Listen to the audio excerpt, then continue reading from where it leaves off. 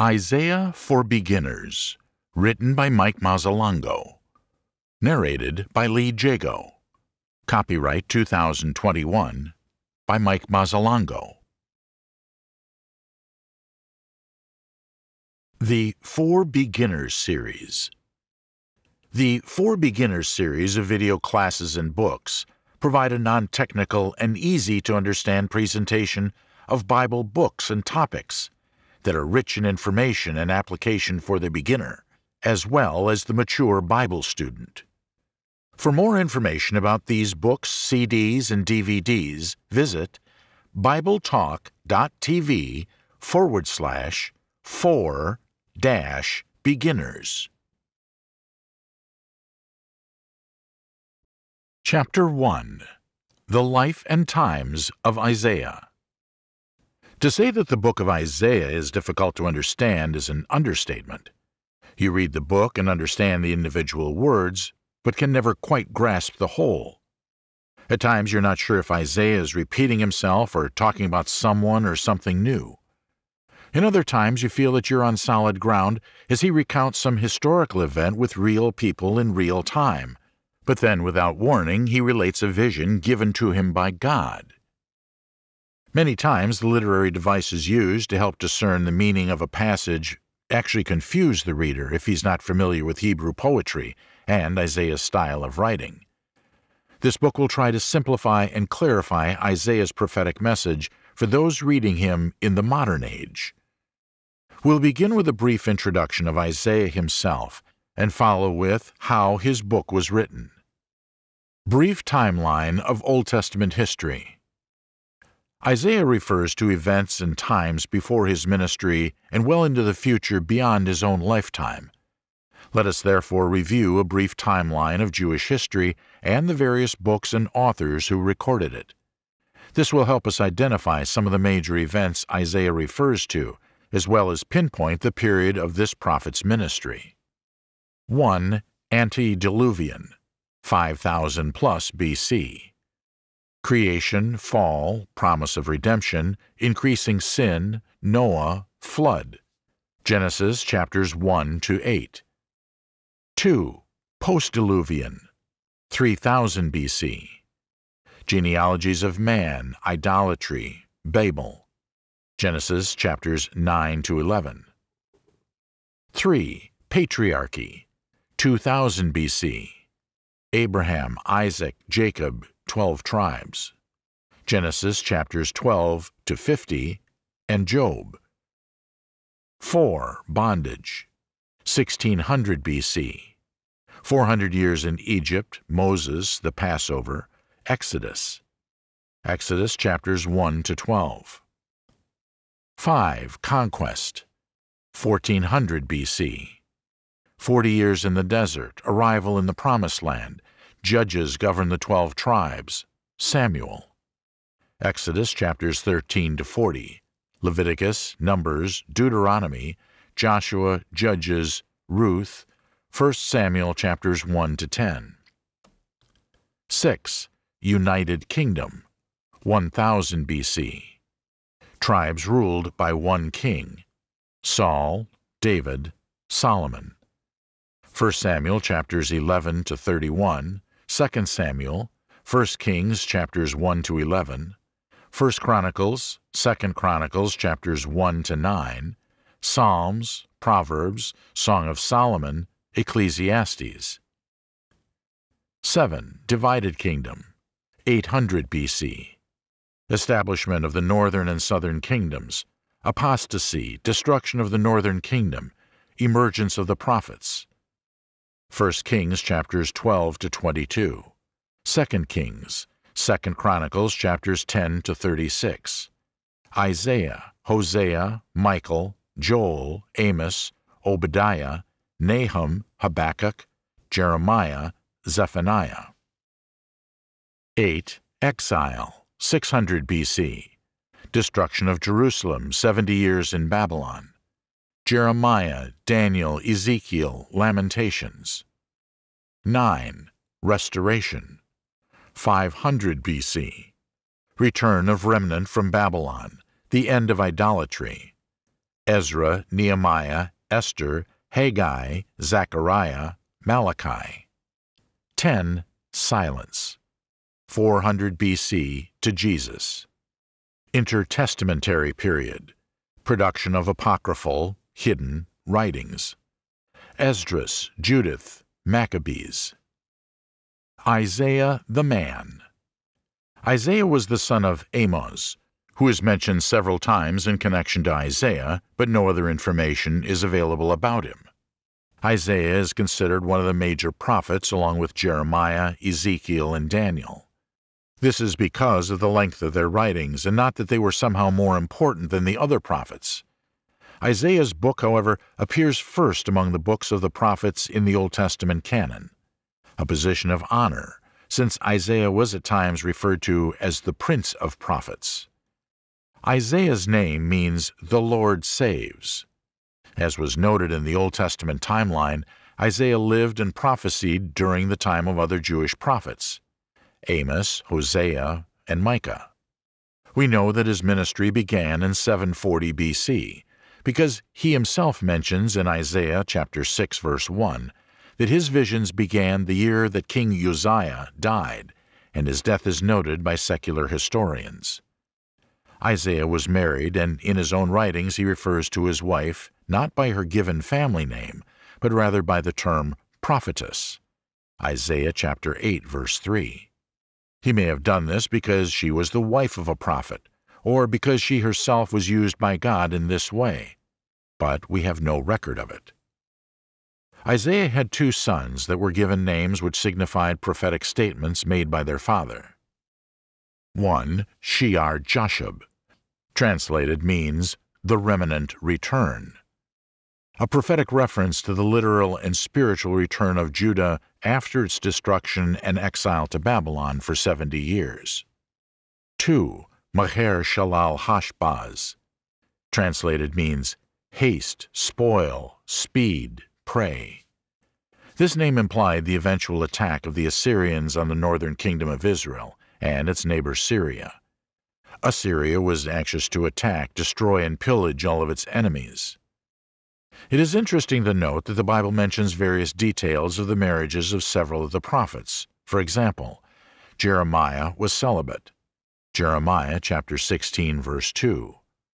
Hosea's wife was unfaithful. Hosea chapter 1, verse 2. Ezekiel's wife died suddenly, but he was not allowed to mourn her. Ezekiel chapter 24, verses 16 to 18. Isaiah's wife collaborated with him in naming their sons with names reflecting prophecy concerning Israel and Judah. Isaiah probably spent most of his life in Jerusalem, and judging by the quality of his writing and his access to the royal court of successive kings, Uzziah, Jotham, Ahaz, and Hezekiah, scholars believe that he was a well-educated, wealthy aristocrat, or perhaps part of a priestly family. Even though it seems that Isaiah had a high position in the society of his time, he was very much aware of the plight of the poor, the excesses of the rich, and the injustices visited on the common people by those in power, as well as the immorality and unfaithfulness that existed at every level of society, both rich and poor. Despite the advantages of education, wealth, and access to the royal court as God's prophet, and very much like the more common social justice prophets who were his contemporaries, Amos, Hosea, Micah, Isaiah spoke out powerfully. Not only did he speak truth to power, he did so with a beautiful, complex, and majestic style of writing. Isaiah's bold and fearless pronouncement of God's word is what probably led to his death at the hands of Manasseh, who, Jewish tradition says, had the prophet executed by having him sawed in two. They were stoned, they were sawn in two, they were tempted, they were put to death with the sword, they went about in sheepskins, in goatskins, being destitute, afflicted, ill-treated. Hebrews chapter 11, verse 37. Isaiah, times. Isaiah wrote during a stormy period, marking the expansion of the Assyrian Empire and the decline of Israel. Under King Tiglath-Pileser III, reigned 745 to 727 BC, The Assyrians swept westward into Aram, Syria, and into Canaan, where the northern kingdom of Israel was located. They then continued downwards into Israel. In response, the kings of Aram and Israel tried to pressure King Ahaz of Judah, southern kingdom, into joining their alliance against Assyria. Instead of joining this alliance, Ahaz chose to ask Tiglath-Pileser for help against Israel and Aram. Today, we call that a double cross. Isaiah condemned this decision. Isaiah chapter 7. Assyria did help Judah by conquering and deporting the northern kingdom, but this left the southern kingdom even more vulnerable and exposed to attack from the north. Following its desire for complete domination of the region, in 701, King Sennacherib of Assyria threatened Jerusalem itself. Isaiah chapter 36, verses 1 and following. The godly king Hezekiah prayed earnestly, and Isaiah prophesied that God would force the Assyrians to withdraw, and they did. Isaiah chapter 37, verses 6 to 7. Nevertheless, Isaiah warned that because of her sins, Judah would be defeated and brought into captivity by the Babylonians, the nation that defeated the Assyrians and took their place as the superpower of that era. Although the fall of Jerusalem would not take place until 586 B.C., more than a century into the future, Isaiah's prophecy accurately foretold 1. The destruction of Judah, 2. The captivity of the people in a foreign land, 3. The eventual restoration of the people from their captivity and return to Jerusalem. Isaiah also predicted the rise of Cyrus, who would unite the Medes and the Persians, and these, under Cyrus, would conquer the Babylonians in 539 B.C. Isaiah chapter 41. The decree of Cyrus in 538 B.C. would eventually allow the Jews to return home to rebuild their city, wall, and temple. In his prophecy, Isaiah claimed that this deliverance would prefigure another deliverance, this time from sin, which would take place even further into the future. Isaiah's many visions and prophecies spoke of people and events in the present, near future, and distant future, all of which make him one of the most dynamic prophets in the Bible. Chapter 2. Structures and Features, Part 1. So far we've noted that the prophet Isaiah lived in Jerusalem between the 8th and 7th century before Christ. He was a contemporary of several kings, and he prophesied during the reigns of Jotham, Ahaz, and Hezekiah. The main subject of his prophecies were warnings to the rulers both of the northern kingdom, Israel, and the southern kingdom, Judah, concerning their conduct, faithfulness to God, and various relationships with foreign powers. His prophecies included a. Denouncing their alliances with pagan nations to secure military protection, instead of trusting God for safety. B. Warning them of impending attacks and destruction. C. Denouncing surrounding nations for their worship of pagan gods, and announcing the judgment of God on them. D. Prophesied the restoration of the southern kingdom after its defeat and exile. E. Articulated the form, method, and the results of God's promised salvation in the future. 1. Form, a man. 2. Method, vicarious atonement. 3. Results, regeneration. These prophecies were not only given once, but were repeated at different times throughout his book using various words and literary devices. In this chapter, we'll begin to examine the way that Isaiah wrote and how he put his book together. Understanding this will help us understand what exactly the prophet was communicating. Structure of Book of Isaiah. Isaiah's prophecies and teachings are presented using 5 main topics. These consist of the following. 1. The Messianic hope. 2. The motif, pattern or concept, of the city, Jerusalem. 3. The Holy One of Israel. 4. The faith response of the Jewish people throughout their history. 5. Special literary and structural features of Isaiah's writings. The book of Isaiah would be a lot easier to understand and follow if the prophet had taken each of these topics, themes, devices, and written a chapter or two about each one in successive order. Roman numeral 1, point A, subpoint B, etc. However, Isaiah wrote with the Eastern mindset of a Jewish prophet and poet. His 5 topics, themes, therefore are seen as 5 individual strands that are carefully and artfully braided together, each repeatedly overlapping the other to tell a single story. If you are unfamiliar with the individual strands, you cannot tell when and where one theme, topic, ends, and another begins, nor can you understand the message as a whole.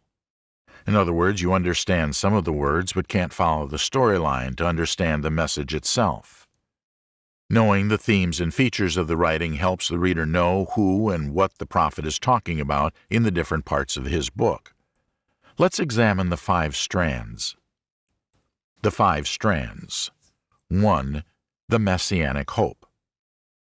The Jews from the time of Moses, Deuteronomy chapter 18, verse 15, had been promised a Savior, but until Isaiah, the form and the purpose of this Messiah had not yet been clearly defined.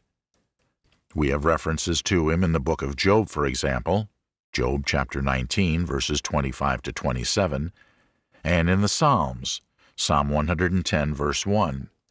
But Isaiah is the prophet that most clearly defines him along with the way he was to save his people. Isaiah provides us with 3 portraits of the Messianic hope in this strand.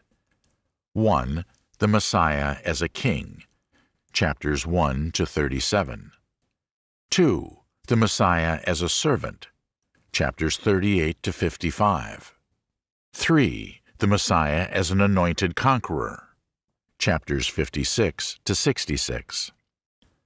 Although separate and distinct as portraits, all 3 share similar features, indicating that they are all meant to be facets of a single messianic personage.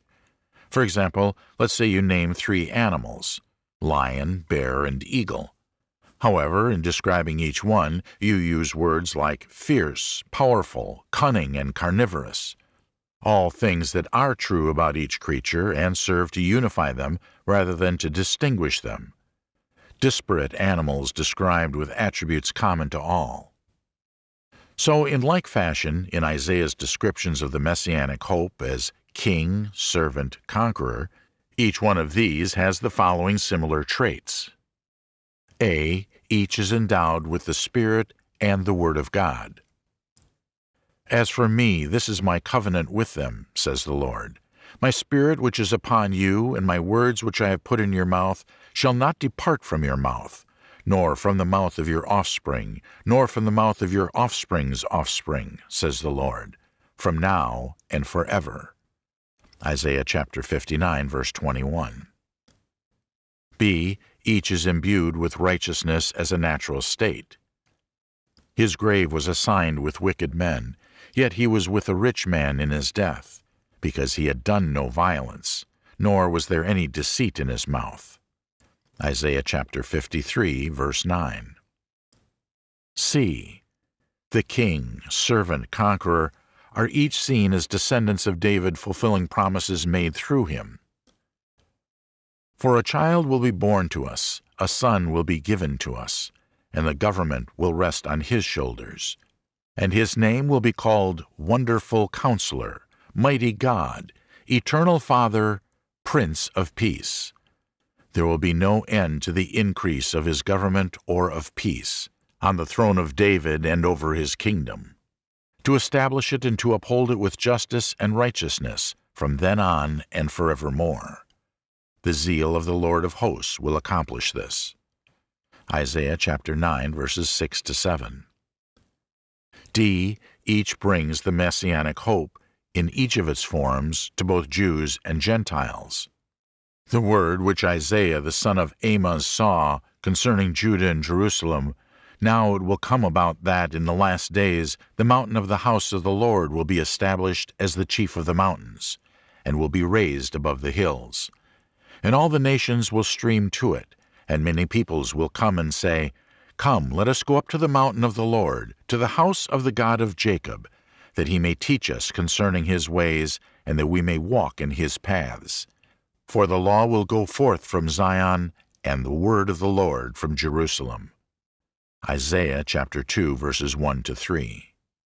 Each is presented from a dual nature, God-man perspective. 1. King, born in David's line. Chapter 11, verse 1. Man, the root from which David himself springs. Chapter 11, verse 10. God, this king, however, will be called Mighty God. Chapter 9, verse 6. 2. Servant, possess a human ancestry and appearance. For he grew up before him like a tender shoot, and like a root out of parched ground. He has no stately form or majesty that we should look upon him, nor appearance that we should be attracted to him. Isaiah chapter 53, verse 2. He also was the Lord himself appearing with salvation. Chapter 52, verse 10, chapter 53, verse 1. 3. Anointed conqueror, the God-man combination as Savior. Now the Lord saw, and it was displeasing in his sight that there was no justice. And he saw that there was no man, and was astonished that there was no one to intercede. Then his own arm brought salvation to him, and his righteousness upheld him. He put on righteousness like a breastplate, and a helmet of salvation on his head. And he put on garments of vengeance for clothing, and wrapped himself with zeal as a mantle. According to their deeds, so he will repay. Wrath to his adversaries, recompense to his enemies. To the coastlands he will make recompense. So they will fear the name of the Lord from the west, and his glory from the rising of the sun. For he will come like a rushing stream, which the wind of the Lord drives. A Redeemer will come to Zion, and to those who turn from transgression in Jacob, declares the Lord. Isaiah chapter 59, verses 15b to 20. And so in this first strand, Messianic hope, Isaiah, through the power of the Spirit, creates 3 portraits of the coming Messiah, with each portrait providing particular information about this person. A. His royal position of authority, as king. B. His human character as a man with a mission, servant. C. His ultimate victory over death as the anointed, conqueror. The unified vision that the prophet Isaiah presents is that of a person who is a descendant of David, full of the Spirit and Word of God, and fully righteous, who will ultimately succeed in bringing salvation to both Jews and Gentiles. This king and conqueror will do this because he is the chosen servant sent by God. The next topic, strand, that Isaiah addresses is referred to as 2. The motif, pattern, concept of the city, Jerusalem. In the writings of Isaiah, the city of Jerusalem plays an important part in the outworking of God's plan. A. History. The city is first introduced in Genesis chapter 14, verse 18, through Melchizedek, who was described as the king of Salem, later to become Jerusalem, and his royal priesthood was recognized by Abraham, who paid tithes to this priestly king.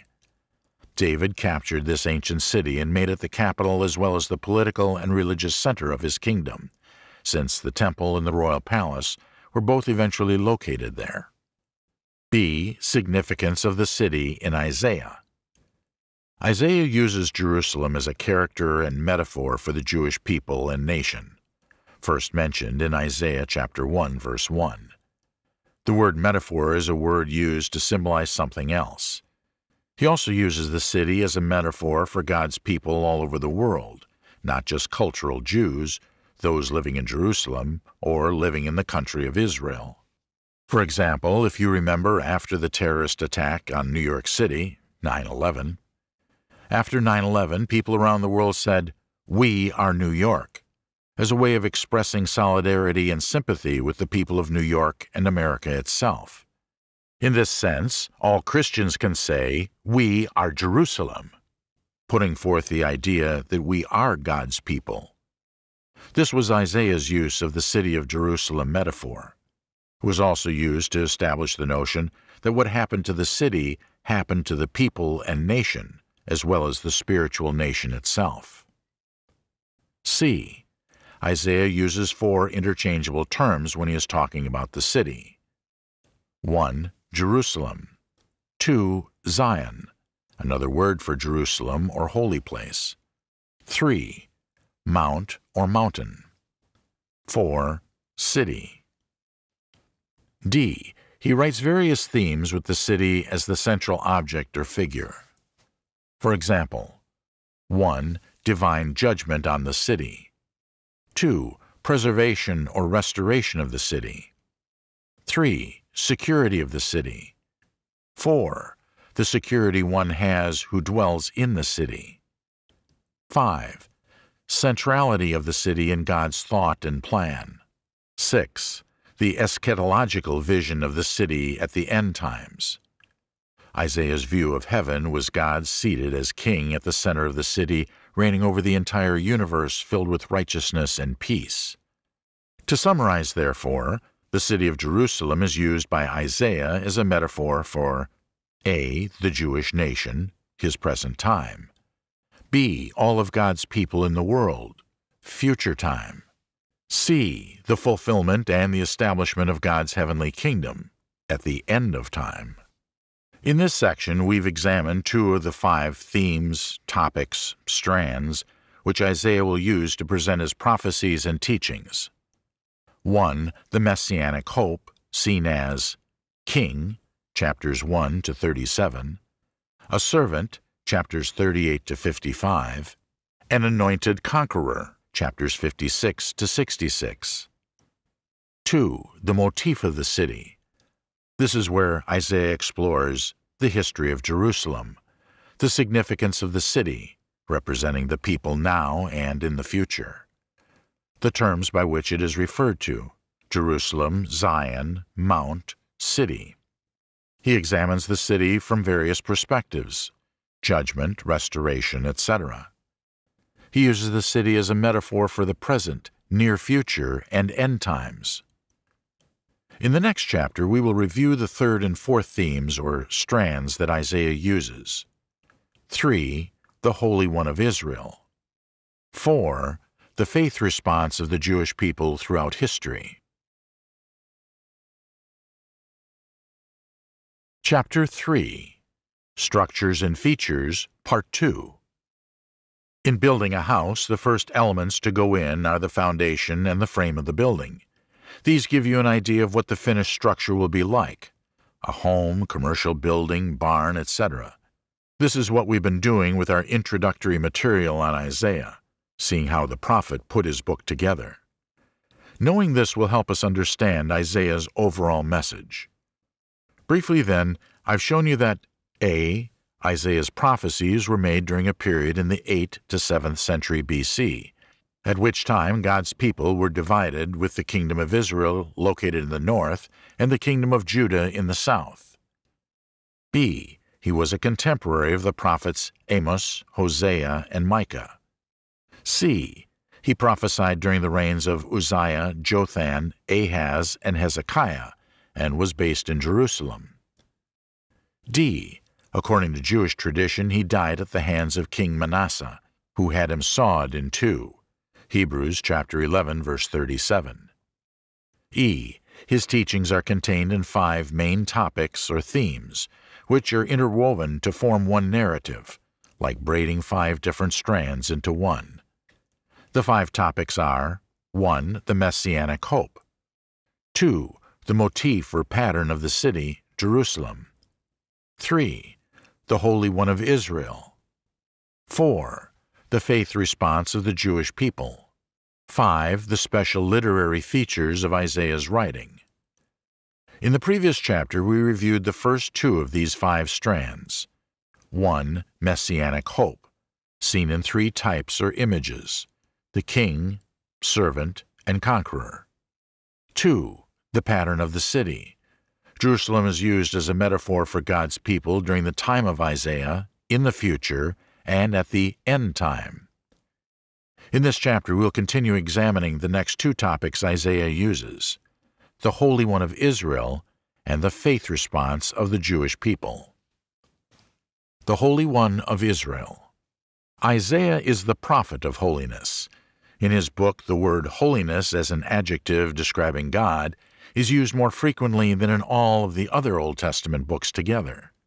For example, the term Holy One of Israel is used 25 times in Isaiah, but only 7 times in the rest of the Old Testament. And so the holiness theme or strand is introduced in chapter 6, where Isaiah recounts his initial call into ministry through a heavenly vision. Isaiah explains the notion of holiness in 3 different ways. A. Holiness and transcendence. In the year of King Uzziah's death, I saw the Lord sitting on a throne, lofty and exalted, with the train of his robe filling the temple. Seraphim stood above him, each having 6 wings. With 2 he covered his face, and with 2 he covered his feet, and with 2 he flew. And one called out to another and said, Holy, holy, holy is the Lord of hosts. The whole earth is full of his glory. Isaiah chapter 6, verses 1-3. Here Isaiah sees God as an exalted king, with the ceaseless call of the angels crying out, Holy, holy, holy. This was a heavenly vision which was not comparable to anything he had ever seen on earth. It was transcendent. It surpassed earthly or physical reality. B. Holiness and judgment. And the foundations of the thresholds trembled at the voice of him who called out, while the temple was filling with smoke.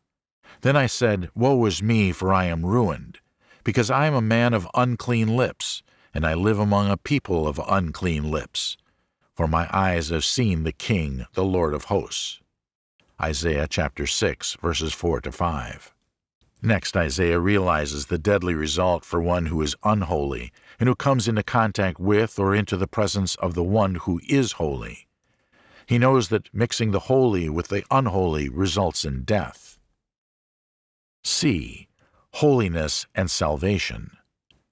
Then one of the seraphim flew to me with a burning coal in his hand, which he had taken from the altar with tongs. He touched my mouth with it and said, Behold, this has touched your lips, and your iniquity is taken away, and your sin is forgiven. Isaiah chapter 6, verses 6-7.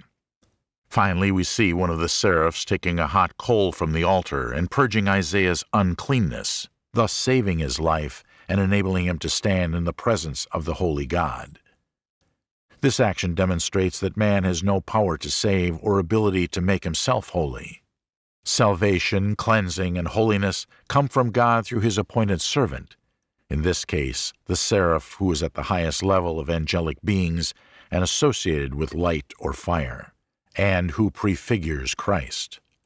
The concept or strand of the holiness of God is found throughout Isaiah's prophecies in the various ways his visions portray God. The Holy One as Creator, chapter 41, verse 20. The Holy One as Potter, chapter 45, verse 9. The Holy One as Maker, chapter 45, verse 11. The main storyline in the use of the Holy One strand is the rejection by the Jewish people of this Holy One and the judgment as a result, chapter 5, verse 24. This is followed by the Holy One as Savior who invites the people to return to God, chapter 30, verse 15. The idea of the Holy One is woven throughout the book and combined with portraits of the Messianic hope which we saw in the previous chapter, and was the first of these 5 strands. The Messianic hope as King, chapter 6, verses 1-3. The Messianic hope as Conqueror, chapter 60, verse 14. The sons of those who afflicted you will come bowing to you, and all those who despised you will bow themselves at the soles of your feet. And they will call you the city of the Lord, the Zion of the Holy One of Israel. Isaiah chapter 60, verse 14. The overarching storyline that uses these metaphors, portraits, or strands to tell its story really has 3 parts. Part 1. The awesome threat posed by a holy God exposed to a careless, unworthy, rejecting, and unresponsive people. Chapters 1-37. Part 2. the length to which the Holy One will go to deal with sin, reclaim the sinner, and create a righteous people for himself. Chapters 40 to 53. Chapters 38 to 39 are historical in nature. Part 3. The eternal state of holiness which the Holy One will prepare for those who respond to Him, which will last forever. Chapters 56 to 66. Let us now examine the fourth strand that Isaiah uses to tell his story: history and faith. This strand deals with the actual events taking place during Isaiah's ministry and highlights the history and faith of the Jewish people. A. History. Isaiah prophesied during the reigns of 4 kings. 1. Uzziah, died 740 or 739 BC. Isaiah is called. 2. Jotham, 740 or 739 to 732 or 731 BC. 3. Ahaz, 732 or 731 to 716 or 715 BC. 4. Hezekiah, 716 or 715 to 687 or 686 BC. The northern kingdom of Israel and later the southern kingdom of Judah were each in turn affected, threatened, by the expansionist plans of Assyria and later on those of Babylon. Isaiah served at a time when the threats of 2 kings, Ahaz and Hezekiah, came from these 2 world powers. 1. Crisis under Ahaz, 732 to 716 BC. Now it came about in the days of Ahaz, the son of Jotham, the son of Uzziah, king of Judah, that Rezin, the king of Aram, and Pekah, the son of Remaliah, king of Israel, went up to Jerusalem to wage war against it, but could not conquer it. When it was reported to the house of David, saying, "The Arameans have camped at Ephraim," his heart and the hearts of his people shook as the trees of the forest shake with the wind. Then the Lord said to Isaiah, "Go out now to meet Ahaz, you and your son Shear-Jashub, at the end of the conduit of the upper pool on the highway to the fuller's field, and say to him, Take care and be calm, have no fear and do not be faint-hearted, because of these 2 stubs of smoldering firebrands, on account of the fierce anger of Rezin and Aram and the son of Remaliah. Because Aram with Ephraim and the son of Remaliah has planned evil against you, saying, Let us go up against Judah and terrorize it, and make for ourselves a breach in its walls, and set up the son of Tabeel as king in the midst of it. Thus says the Lord God, It shall not stand, nor shall it come to pass. For the head of Aram is Damascus, and the head of Damascus is Rezin. Now within another 65 years Ephraim will be shattered, so that it is no longer a people. And the head of Ephraim is Samaria, and the head of Samaria is the son of Remaliah. If you will not believe, you surely shall not last. Isaiah chapter 7, verses 1 to 9.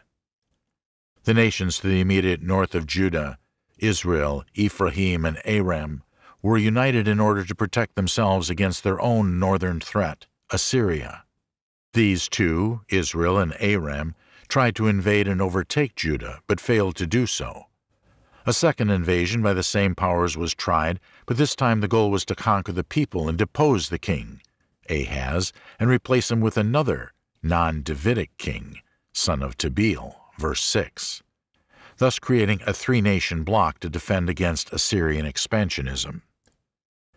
The true threat here was the notion of ending the divinely appointed lineage of kings from David's family through military means. It is at this point that Isaiah brings a message from God to Ahaz, the Jewish king, on David's throne. In short, the message is to do nothing and wait on God and decide. If God sees the kingdom of Judah, like other worldly kingdoms, dependent on military might for survival, or is Judah and its king dependent on God for its survival? We learn that Ahaz chose to make an alliance with Assyria. In an exchange for submission to Assyria, he gave up the freedom and independence, or sovereignty, of his throne to gain Assyria's protection from Judah's immediate northern enemies, Israel and Aram. Ahaz does this despite Isaiah's prophecy that God would destroy both of these northern threats in the near future.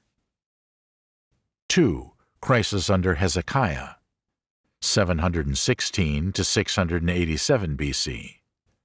We learn that the two northern powers fell just as Isaiah had prophesied to Ahaz. Damascus, Aram, 732 BC. Samaria, Israel, Ephraim, 722 BC. The Assyrian Empire was now a major and immediate threat, and Egypt to the south wanted to form a military alliance with Judah, southern kingdom, in order to defend against their mutual enemy to the north, Assyria. Isaiah counseled Hezekiah, the king at that time, against forming such an alliance, since Judah's defender was God, not a human power, Egypt.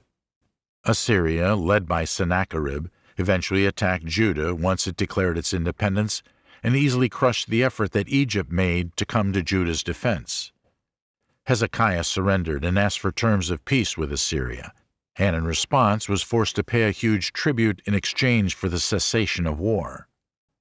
However, once the payment was made, the Assyrians treacherously violated the condition of the surrender treaty and attacked Jerusalem anyways. Hezekiah belatedly accepted Isaiah's inspired counsel to trust in God for his safety and survival. We read that the city was saved, and the Assyrians returned north, and both their empire and power began to decline, and eventually were defeated by the Babylonians in 612 BC. Isaiah chapter 37, verses 36 to 38. B. Faith. The second part or theme of this fourth strand deals with Isaiah's visions concerning two periods in Judah's history. Chapters 40 to 48. The period when God's people are saved through the actions and edicts of King Cyrus, Medo-Persian king who released the Jews from Babylonian captivity and returned them to Jerusalem from exile in Babylon. Isaiah does not provide a history for this, but he speaks of it through prophecy and visions of this event taking place. It is an eschatological vision of their ultimate freedom from physical bondage. In chapters 49 to 55, Isaiah describes the visions representing the people's spiritual freedom from their captivity of sin. It is here that he introduces the suffering servant, who is the one who will accomplish this liberation through the sacrifice of himself. He is the messianic hope, not as king, not as conqueror, but this time the messianic hope as servant. The full gospel message of the completeness of sin, weakness, and inability to save self, manner of salvation, vicarious atonement, the identity of the Savior, etc., are all contained in Isaiah's prophecy concerning the suffering servant.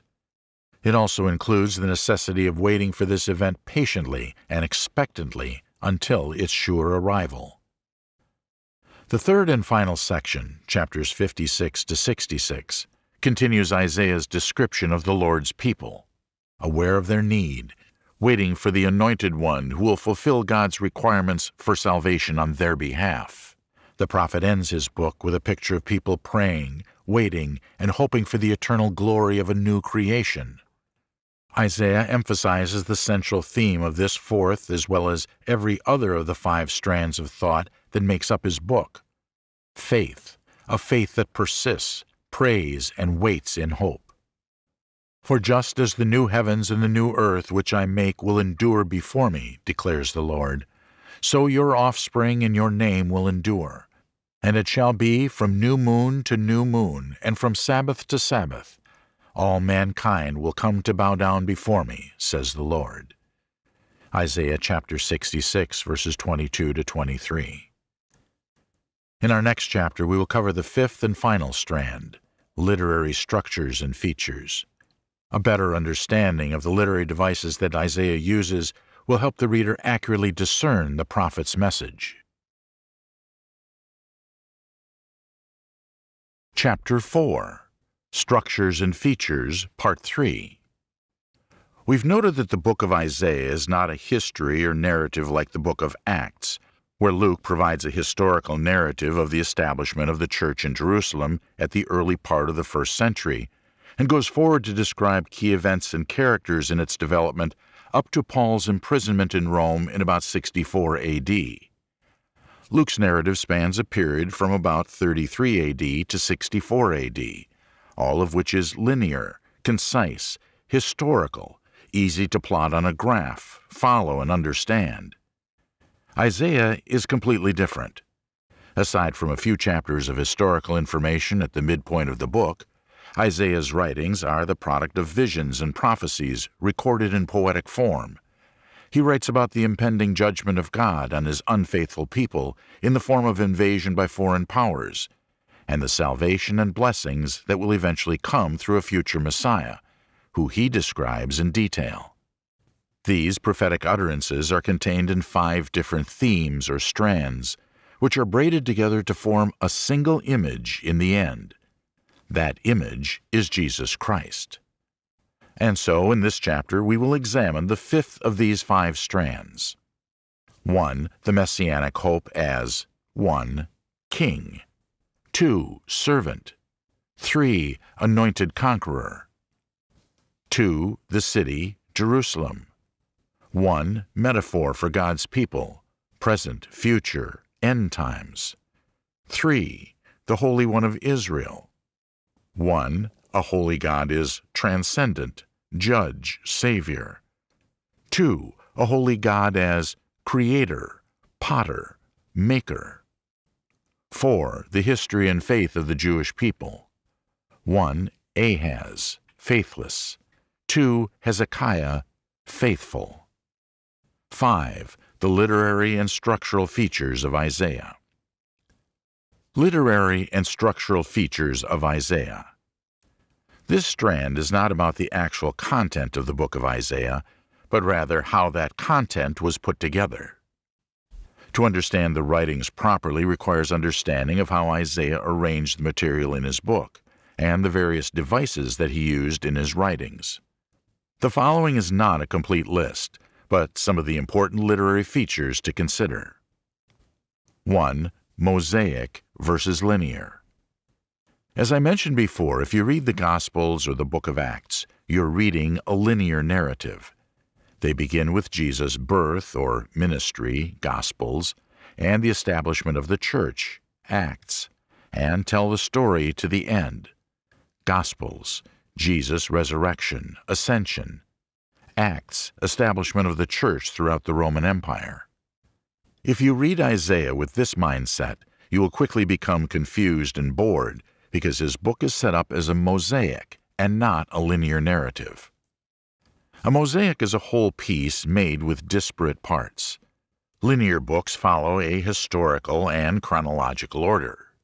Mosaics, on the other hand, use events, poetry, prophecy, history, and prayers, to name a few, but not all of the elements, in order to create a single image or portrait, or tell a story, or in the case of Isaiah, convey a message from God to His chosen people.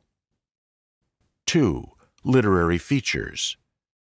We know that Hebrew poetry and literature used various features to give their writing texture, emotion, and aids in understanding the exact meaning in context. A. Parallelism. A good example of this was the use of a device called parallelism, used extensively in the Psalms, as well as other Old Testament books including Isaiah. For example, the author of a psalm would repeat the same thought or idea using different words in successive lines of the poem. There were different types of parallelism. Synonymous parallelism. The second line repeats the first using different words that have the same meaning. The heavens are telling of the glory of God, and their expanse is declaring the work of His hands. Day to day pours forth speech, and night to night reveals knowledge. Psalm 19, verses 1 to 2. Synthetic parallelism. The second line adds to the first. Who may ascend into the hill of the Lord, and who may stand in His holy place? He who has clean hands and a pure heart, who has not lifted up his soul to falsehood, and has not sworn deceitfully. Psalm 24, verses 3 to 4. Synonymous. Who shall ascend the hill of the Lord, and who shall stand in His holy place? Synthetic. He who has clean hands and a pure heart, who does not lift up his soul to what is false and does not swear deceitfully. Antithetic parallelism. The second line contrasts the first. My flesh and my heart may fail, but God is the strength of my heart and my portion forever. Isaiah chapter 73, verse 26. Climactic parallelism. Successive lines build to a climax or a summary.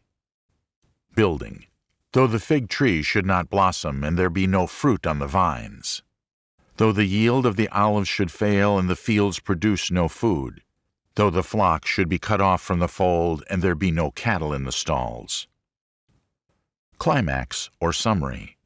Yet I will exult in the Lord, I will rejoice in the God of my salvation. Habakkuk chapter 3, verses 17 to 18. Eclectic parallelism. A combination of different types. Synonymous, synthetic. How long, O Lord, will I call for help, and you will not hear? Synthetic. I cry out to you, violence, yet you do not save. Habakkuk chapter 1, verse 2. Emphatic parallelism. You shall love the Lord your God with all your heart, and with all your soul, and with all your might. Deuteronomy chapter 6, verse 5. Three separate words referring to the same object, the whole person. To love with one is to love with all.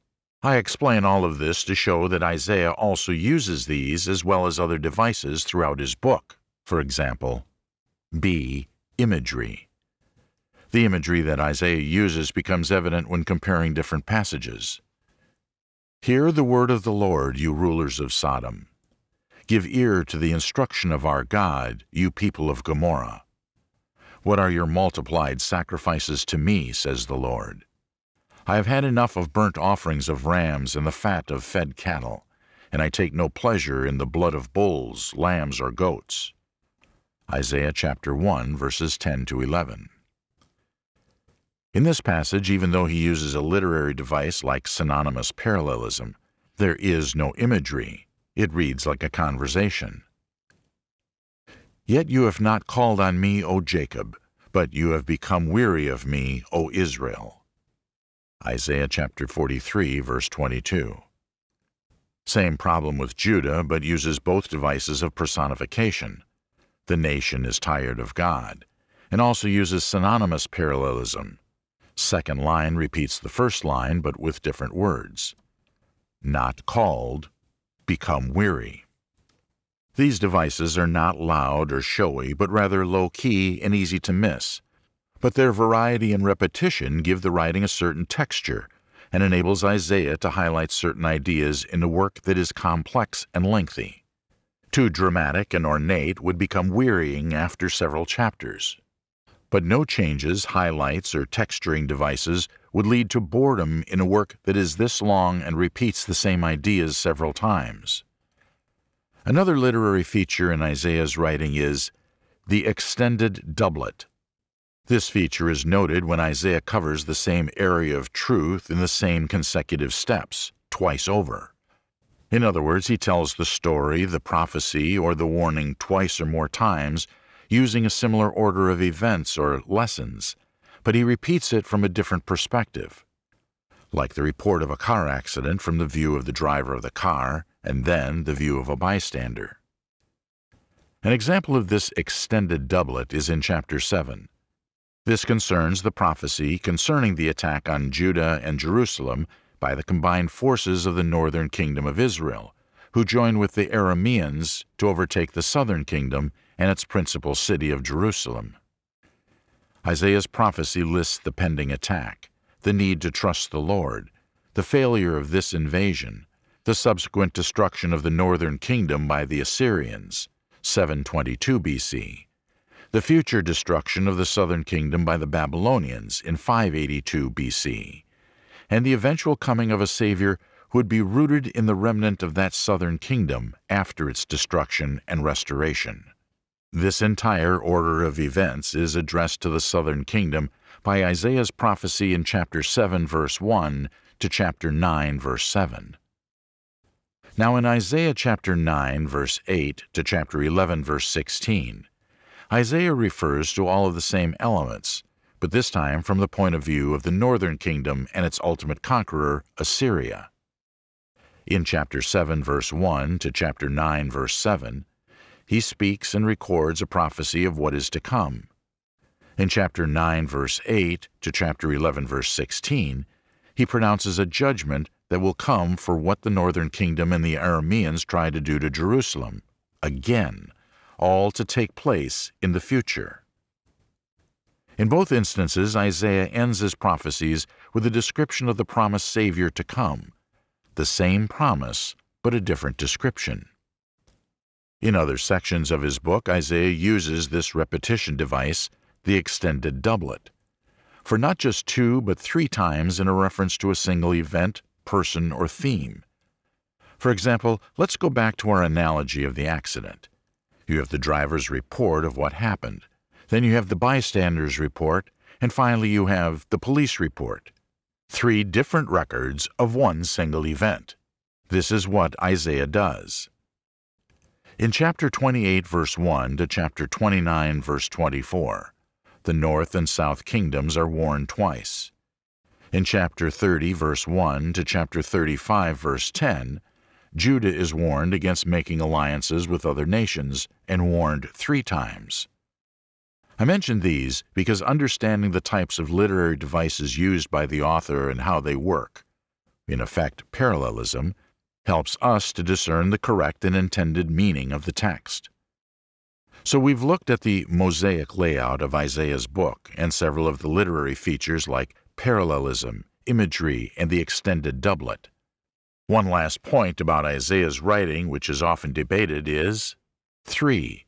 Single author versus school of authors. As I mentioned before, one of the main debates concerning this book is if it was written by a single person, a man called Isaiah who lived in the 8th to 7th century and served as a prophet, or this is a work completed by a school of prophets or writers who produced the material based on Isaiah's initial work, but done over a period of 4 centuries, ending in 435 BC. The School of Writers theory argues that the variety of styles and devices in Isaiah's book can be explained by the fact that the book was actually written by multiple authors over a period of several centuries. Of course, those who hold this position also use this idea as a basis to deny the possibility of predictive prophecy.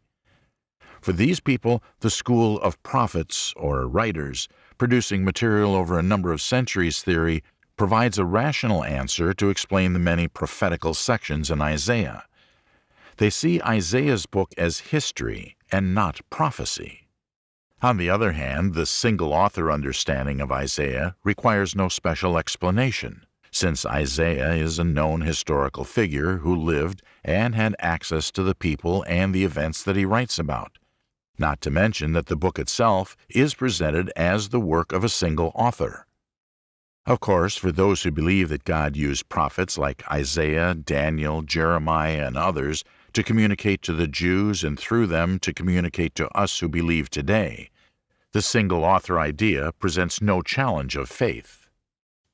For those who believe the idea that a man spoke accurately from God about the present, near future, distant future, and the end times is an acceptable and natural demonstration of the work of the Holy Spirit in one of God's servants, in this case, a man named Isaiah.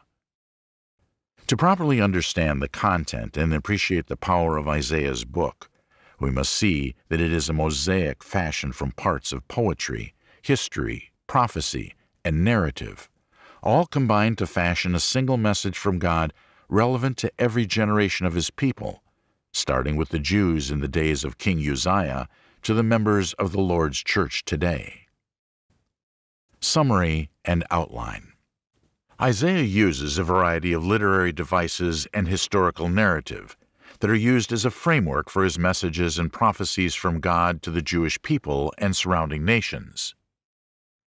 As I mentioned in a previous chapter, Isaiah's book can be divided into 3 main sections. 1. Messages relating to God's judgment, chapters 1 to 35. 2. The historical account of Hezekiah's reign, chapters 36 to 39. 3. Messages relating to God's mercy, chapters 40 to 66. If, as you read the book, you feel that it is gloomy and harsh, this is because more than half of it deals with warnings and judgments against the northern and southern kingdoms, as well as a dozen or so surrounding nations. Of course, it's not all doom and gloom. Mixed in with the judgments are the promises of a Savior, the story of God rescuing Hezekiah and Jerusalem from assured destruction by a foreign army, and a comprehensive description of the Messiah. In addition to these, Isaiah also explains in detail the way that the Messiah would achieve salvation and the nature of that salvation. Isaiah provides more precise information concerning man's ultimate salvation in his book than anywhere else in the Old Testament. Detailed Outline of Isaiah. truthsaves.org. Introduction, Chapter 1, Verse 1. 1. Messages relating to judgment, chapters 1 to 35.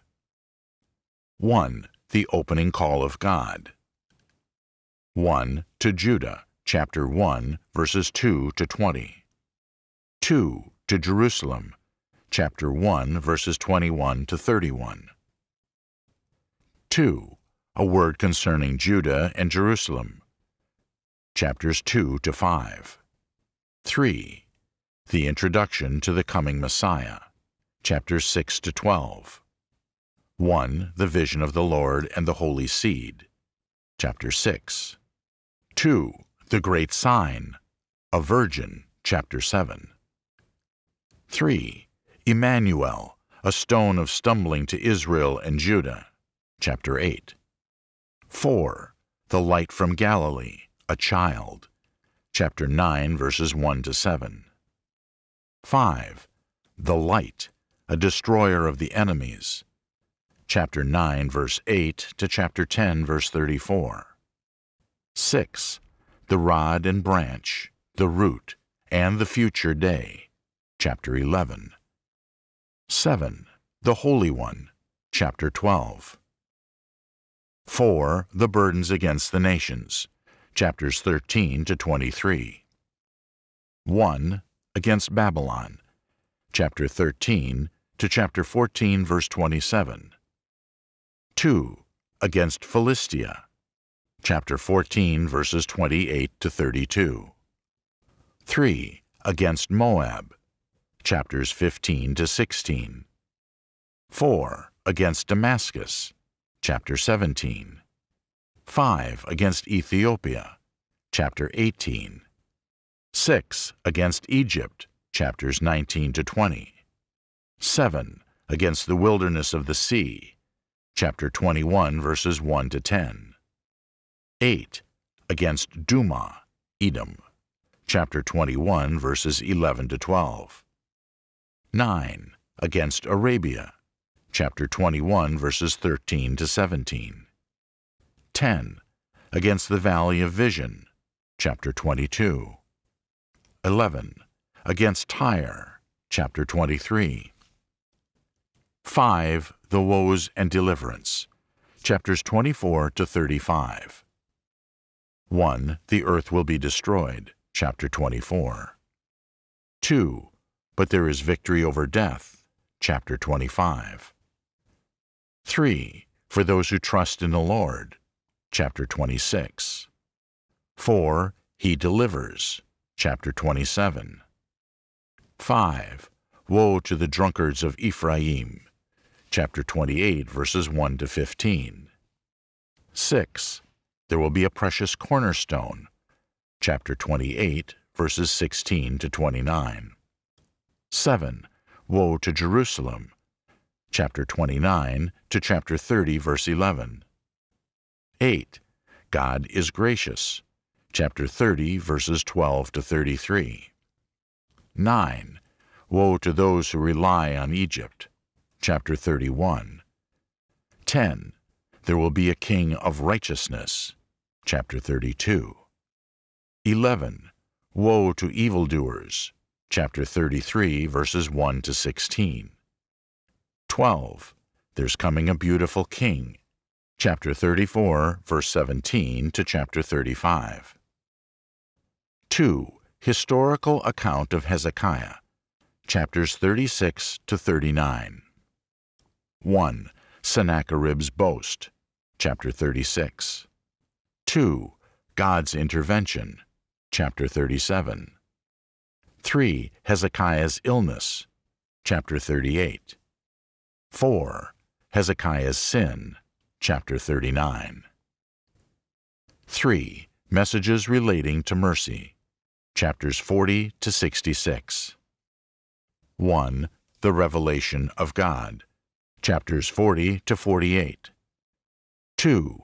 The revelation of the servant, chapters 49 to 53. 3. The call for righteous living, chapters 54 to 59. 4. The reign of Messiah, chapters 60 to 66. This outline is a guide in reading the book, since with it you always know the context of what Isaiah is talking about. The key idea in Isaiah is that the Messiah is coming, even though the term Messiah is only used in reference to Cyrus, king of the Medes, or Persians. Isaiah chapter 45, verse 1. We will not do a line-by-line study from here forward, but we'll select key passages to present a variety of lessons using Isaiah as our springboard. You now have a detailed outline and information on the features to guide you as you read the book of Isaiah. Chapter 5. When good becomes evil, and evil becomes good. Isaiah chapter 5, verse 20. Woe to those who call evil good and good evil, who substitute darkness for light and light for darkness, who substitute bitter for sweet and sweet for bitter. Isaiah chapter 5, verse 20. In this particular verse, the prophet Isaiah is describing one of the sins that the Jewish people are guilty of, that will ultimately lead to the destruction of the northern kingdom by the Assyrians in 720 BC, and later on to the destruction of the southern kingdom by the Babylonians in 586 BC. This was not the only sin mentioned in this passage. Abuse of alcohol, immoral revelry, dishonesty, corruption, and arrogance before God were other violations that were cited. These things were serious enough, but in verse 20, Isaiah describes not just a sinful act, but rather what this sinful nation had come to.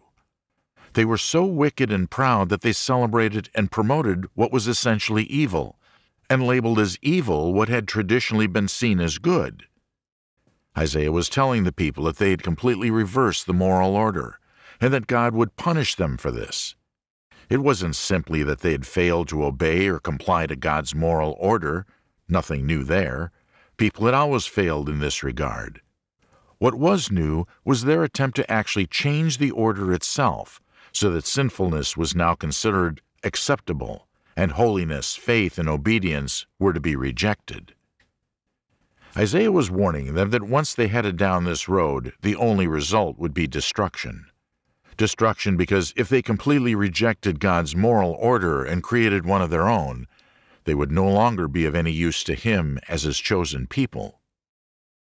Trying but failing to obey God's commands left them depending on God's mercy and strength for life and salvation, and this was acceptable to God. Making up and following their own laws and moral framework would, as history shows, lead to a complete shattering of their nation. The Supreme Court's decision. We don't use the term call evil good and good evil anymore. Today we have more subtle ways of deconstructing the moral order set by God in His Word. We say things like, love is what matters. Every lifestyle deserves respect. We must guarantee everyone's rights. Gender equality. Marriage equality. A woman's right to choose. And my personal favorite, you don't want to be on the wrong side of history, do you? Meaning you need to keep up with the new order or else pay the consequences. Don't get me wrong, these terms are legitimate in themselves. Love does matter, and we must respect everyone, and this idea is often guaranteed by law.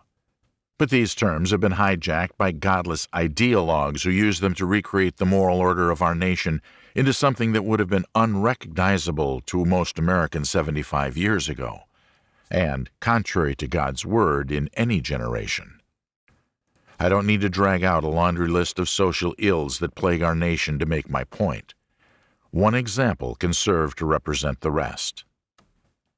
On June 26, 2015, the Supreme Court, in a 5-4 decision, made marriage between 2 men or 2 women legal in all 50 states. I don't have the time to list all the twisted arguments, political pressures, and likely fallout from this ruling in this short book.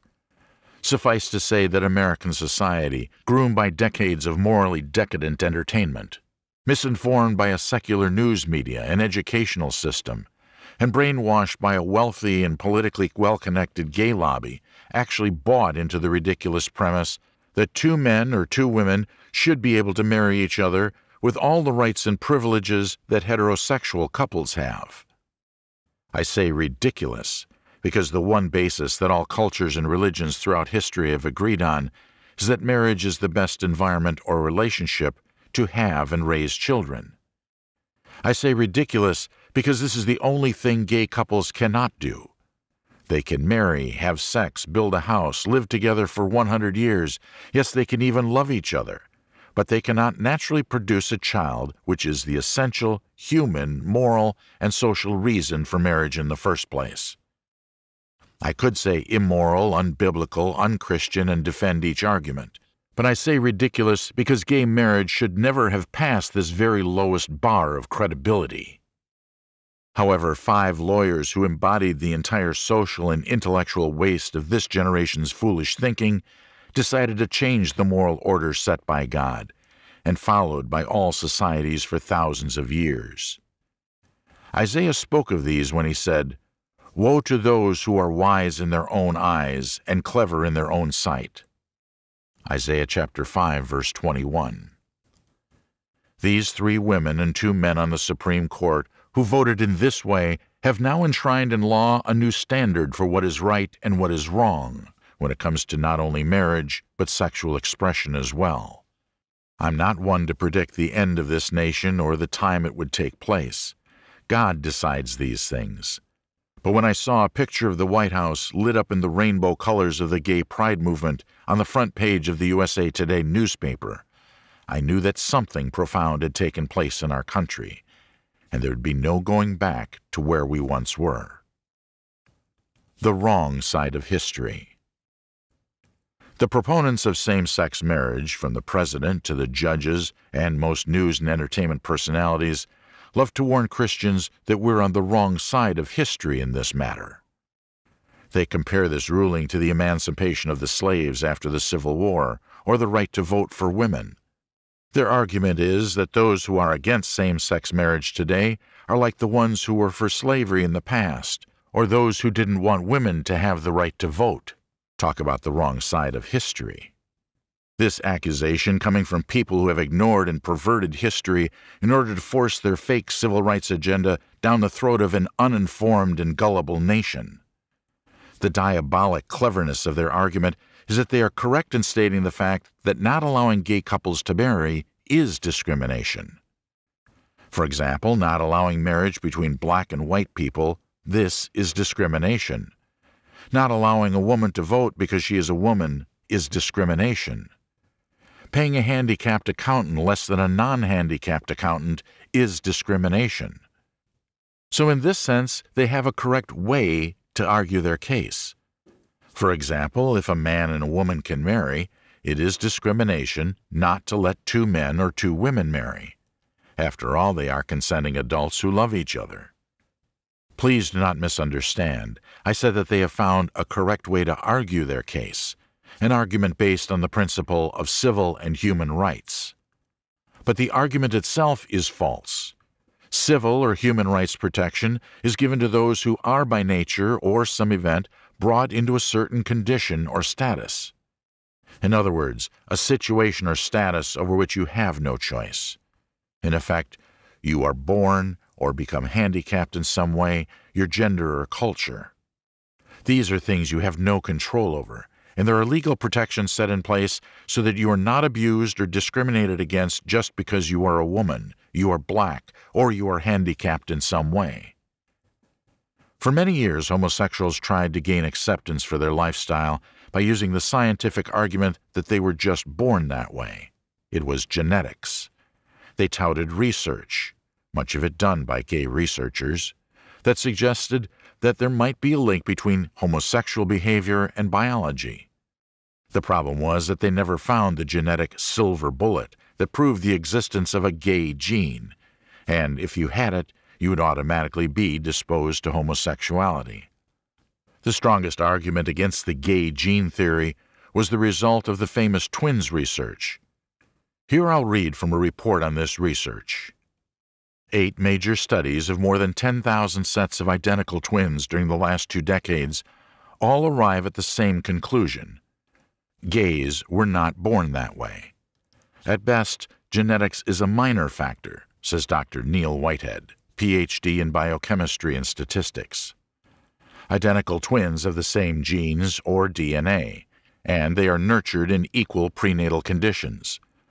Therefore, if homosexuality is caused by genetics or prenatal conditions and one twin is gay, the co-twin should also be gay.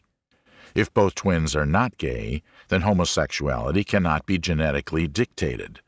The predominant things that create homosexuality in one identical twin and not in the other have to be post-birth factors.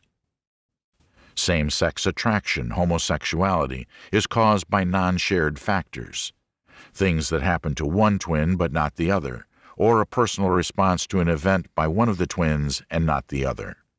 My genes made me do it, homosexuality and the scientific evidence. Neil Whitehead and Briar Whitehead. This is just one of many scientific studies that concluded that genetics had little or no effect on same-sex attraction. The consensus continues to be that same-sex attraction develops when a person is exposed to various experiences and situations as they grow up. For example, homes with no father, or a dominant mother and weak father, early exposure to pornography, especially gay pornography, sexual and physical abuse, same-sex experimentation during puberty, sexual confusion or anxiety, or a permissive society that encourages this lifestyle. Not everyone who experiences these things becomes gay, but many of these factors are present in the lives of those who experience same-sex attraction. Seeing that the scientific argument was going nowhere, the gay movement switched tactics and began a push to find legitimacy using human and civil rights arguments. They cast themselves as victims of discrimination, tied their wagon to the American Civil Rights Movement, and pressured government using this new approach. This is why I say that the way they argue is effective. It convinced the media, courts, president, and public opinion. But the substance of their argument is false, and here's why. To achieve the status of a discriminated against minority, one has to show that their condition is due to 1. Genetics, race, gender, handicap, etc. 2. Events, accident or injury, loss of ability, etc. 3. Condition, black and poor, ex-convict, immigrant, etc. Homosexuals fail to qualify in any of these categories. 1. Homosexuality is not the result of genetics. This is not just my opinion, this is scientific fact. 2. No one forces one to become gay. It is a condition that evolves slowly, mostly based on experience, environment, and decisions made. 3. Gays are not a downtrodden minority needing protection. They do and have wielded more influence than any other group that at most comprises about 2% of the total population. Whitehead's research also shows that about 50% of the gay population drifts back to heterosexual behavior as they grow older. So the point I'm making is that gays have won a significant legal victory by successfully using a false argument to make same-sex marriage possible in all 50 states. When they say, "You don't want to be on the wrong side of history, do you?" this is just the shorthand way of tying their cause with the civil rights movement and casting those who disagree as racists, prejudiced, and narrow-minded relics of the past. Don't be fooled by their slippery rhetoric and false argument. Where to now?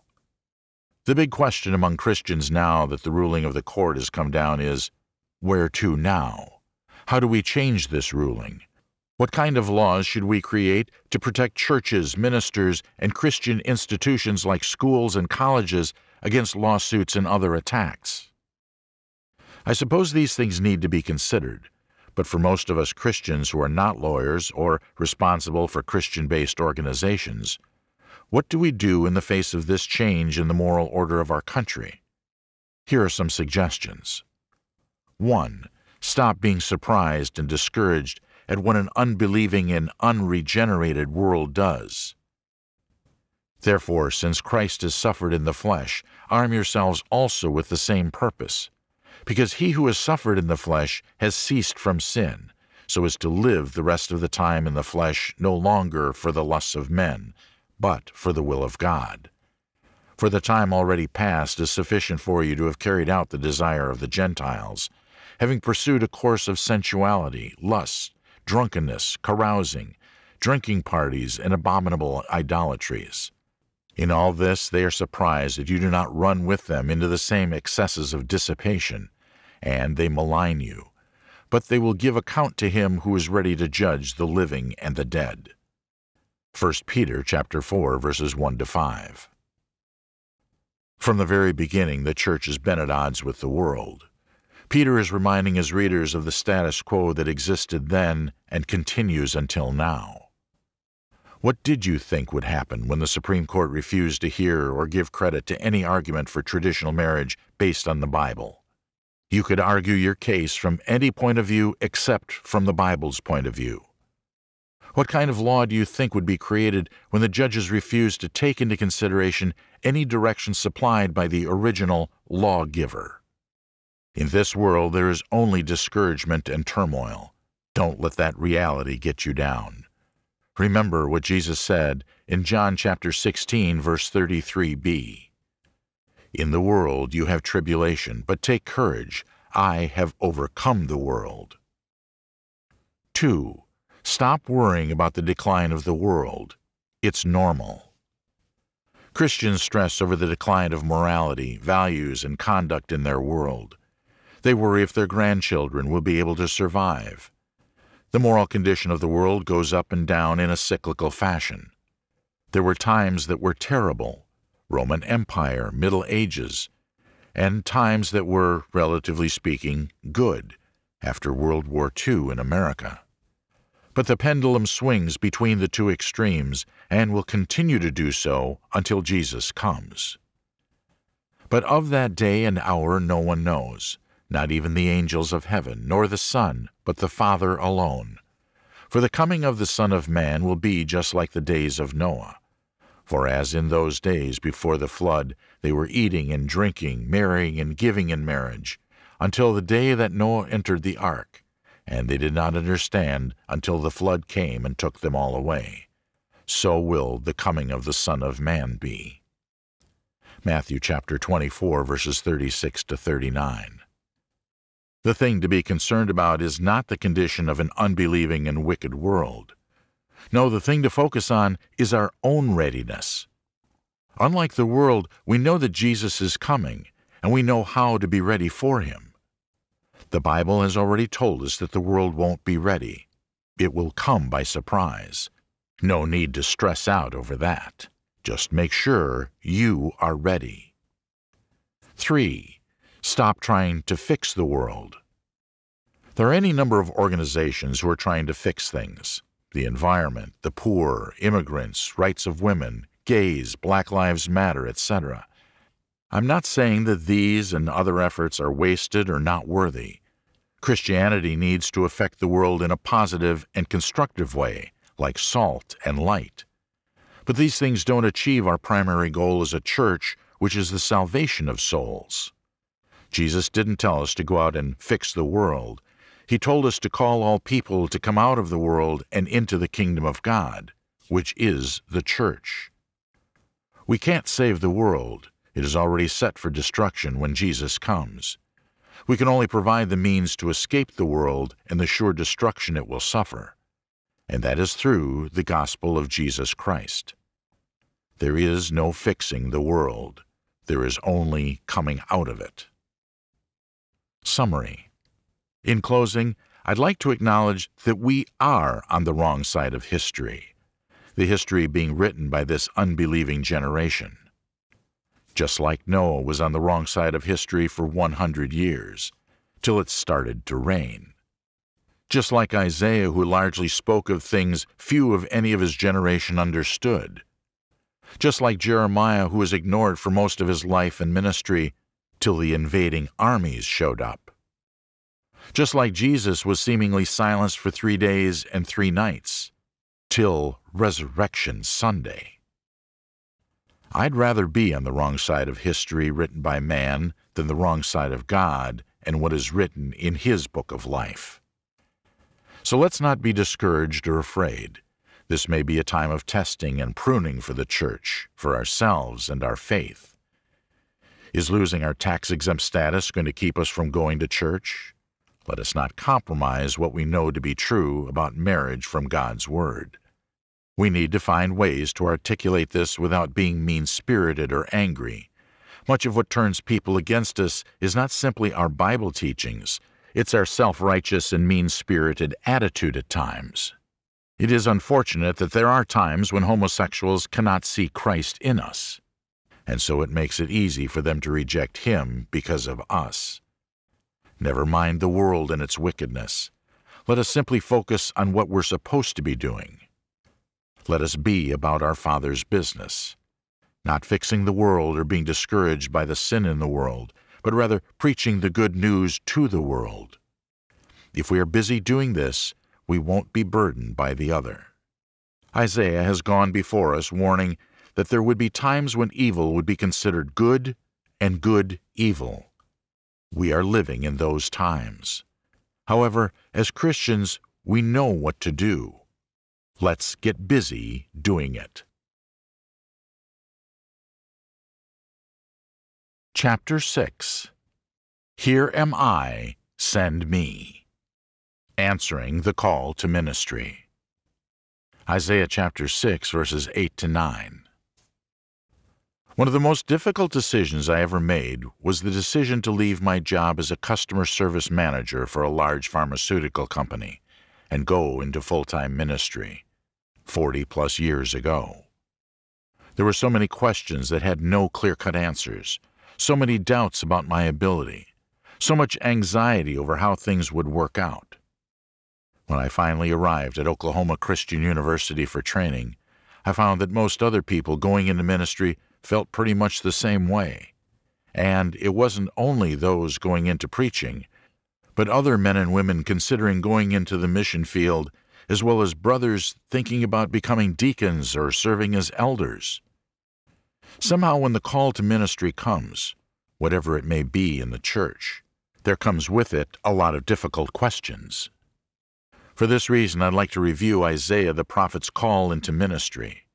Hopefully we can find direction and encouragement for the men and women that are being called into the various ministries that the church needs in every generation. Background of Isaiah. The prophet. Most of what we know about Isaiah himself comes from chapters 6 to 8 and 36 to 39 of his book. He was the son of Amos, not to be confused with Amos the prophet. There is, however, no information on Amos. Isaiah lived and ministered in Jerusalem for 53 years, from before 739 B.C., the year King Uzziah died, to after 686 B.C., the year King Hezekiah died. Isaiah wrote biographies of both kings which are referred to in 2 Chronicles. 2 Chronicles chapter 26, verse 22, and chapter 32, verse 32. He was married and had at least 2 children, who had symbolic names used in his prophetic work: Shear-Jashub Translated means, "A remnant shall return," a name given to convey hope that Judah would survive an attack by its enemies and one day return to rebuild their city. Maher-shalal-Hashbaz, translated means, "The spoil speeds," or "the prey hastens." This name referred to the coming destiny upon Judah's enemies, Syria and the northern kingdom of Israel. Based on the familiarity Isaiah had with the inner workings of the temple and his proximity to the royal court, it is believed that he may have been a priest. He was well educated, as can be seen in his writing style. His position and education suggest that he was wealthy and part of the upper class of Judean society of that time. Isaiah was one of the few prophets who had disciples. Isaiah chapter 8, verse 16. His relationship with them may have been similar to that which Samuel and Elisha had with the sons of the prophets, or that Jeremiah had with Baruch. They may have assisted in his ministry or helped perpetuate it as scribes. We don't know for certain where or how he died, but a non-inspired work called The Ascension of Isaiah says that he was executed by King Manasseh by being sawn in two. He may be the one referred to by the Hebrew writer in Hebrews chapter 11, verse 37, who describes heroes of the faith. They were stoned, they were sawn in two, others were killed with the sword. That particular reference may be to the way Isaiah died. The times. Of course, to understand any prophet requires a view of the times that he lived in and the conditions under which he operated. There were three elements that influenced the substance of Isaiah's ministry and preaching. 1. Prosperity. King Uzziah's reign, 780 to 740 BC, was one of great prosperity. In the midst of this wealth, Isaiah denounced the manner that this wealth was acquired, usually by the oppression of the poor. In addition to this, the wealthy were more easily exposed to and influenced by the idolatrous practices of their neighbors. 2. Strategic location of Judah. Judah was situated geographically midway between the two superpowers of the day, who constantly wanted to overrun its territory in order to stage wars against each other and neighboring countries. Isaiah continually warned the Judean kings not to form partnerships with either one of these, but rather to trust in God for their safety. Much of his prophecies had to do with warnings against such alliances and the eventual judgment of these and other nations by God. 3. Conduct of the kings. Isaiah's training and position made him a natural choice to be God's prophet or minister to the kings. Much of his work was dictated by the faith and conduct of the kings he ministered to. Uzziah was at the end of his reign and died the year Isaiah was called. Uzziah was an able ruler, and the kingdom enjoyed prosperity under him. He mostly obeyed the Lord until later in his reign he sinned by improperly entering into the temple to burn incense and was struck with leprosy for his sin. Isaiah spoke out during this time, condemning the oppression of the poor by the rich. Isaiah chapter 1, verse 23. Jotham, Uzziah's son, succeeded him. He was also a good man who feared God.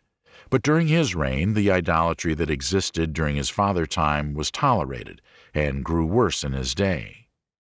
Isaiah condemned these practices and warned of the punishment to come because of their unfaithfulness. Isaiah chapter 1, verses 29 to 31. Ahaz succeeded Jotham and was an evil king who, against Isaiah's counsel, made alliances with foreign powers in order to defend the kingdom. Much of Isaiah's work during this period involved him warning the king against such things, but also prophesying about the destruction of the northern kingdom and foreign nations as well. Despite these dire warnings, Isaiah continued to mix into his prophecies the future hope of a Messiah and the eventual restoration of the southern kingdom. The last king to receive ministry from Isaiah was Hezekiah. He was a reformer and tried to right many of the evils of his father Ahaz. However, he continued the practice of forming alliances with regional powers for military reasons. It is during this period that Isaiah speaks of Judah's exile in Babylon, its eventual restoration, and some of the most explicit prophecies concerning the Messiah's coming contained in the Old Testament. His final prophecies, referring to a time beyond Hezekiah's life, speak of Babylon's downfall and the final triumph of God's will and purpose in the world. Isaiah was a man fully engaged in the events of his time, as a servant of God called to a special ministry. So now that we've had a brief overview of his life and times, let's focus on the subject of our lesson, his call to ministry, and in what way his calling might resemble our own at this time in history. Isaiah's call to ministry. Isaiah chapter 6, verses 1 to 11. Verse 1a. In the year of King Uzziah's death. It is interesting to note that Isaiah mentions King Uzziah's death because it not only fixes the historic date of his vision, 739 BC, but also his state of mind. Uzziah prospered as long as he followed the Lord, but he eventually disobeyed God and had a tragic finish, dying as a leper in isolation. Isaiah had reason to be discouraged and disillusioned in all of this, and thus was called at a time of national crisis. The king was dead. A new unproven ruler was on the throne. Enemies were growing stronger, and the nation was drifting into idolatry. Where was God in all of this? Isaiah's vision. Verse 1b to 4. I saw the Lord sitting on a throne, lofty and exalted, with the train of his robe filling the temple. Seraphim stood above him, each having 6 wings. With 2 he covered his face, and with 2 he covered his feet, and with 2 he flew. And one called out to another and said, Holy, holy, holy is the Lord of hosts. The whole earth is full of his glory.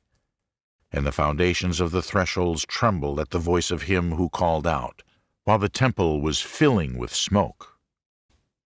The answer to Isaiah's question, of course, was that God was on his throne, and was allowing Isaiah a glimpse or a vision of the heavenly realm. Earthly rulers, weak with sins, might die or be deposed, but God was always on his throne.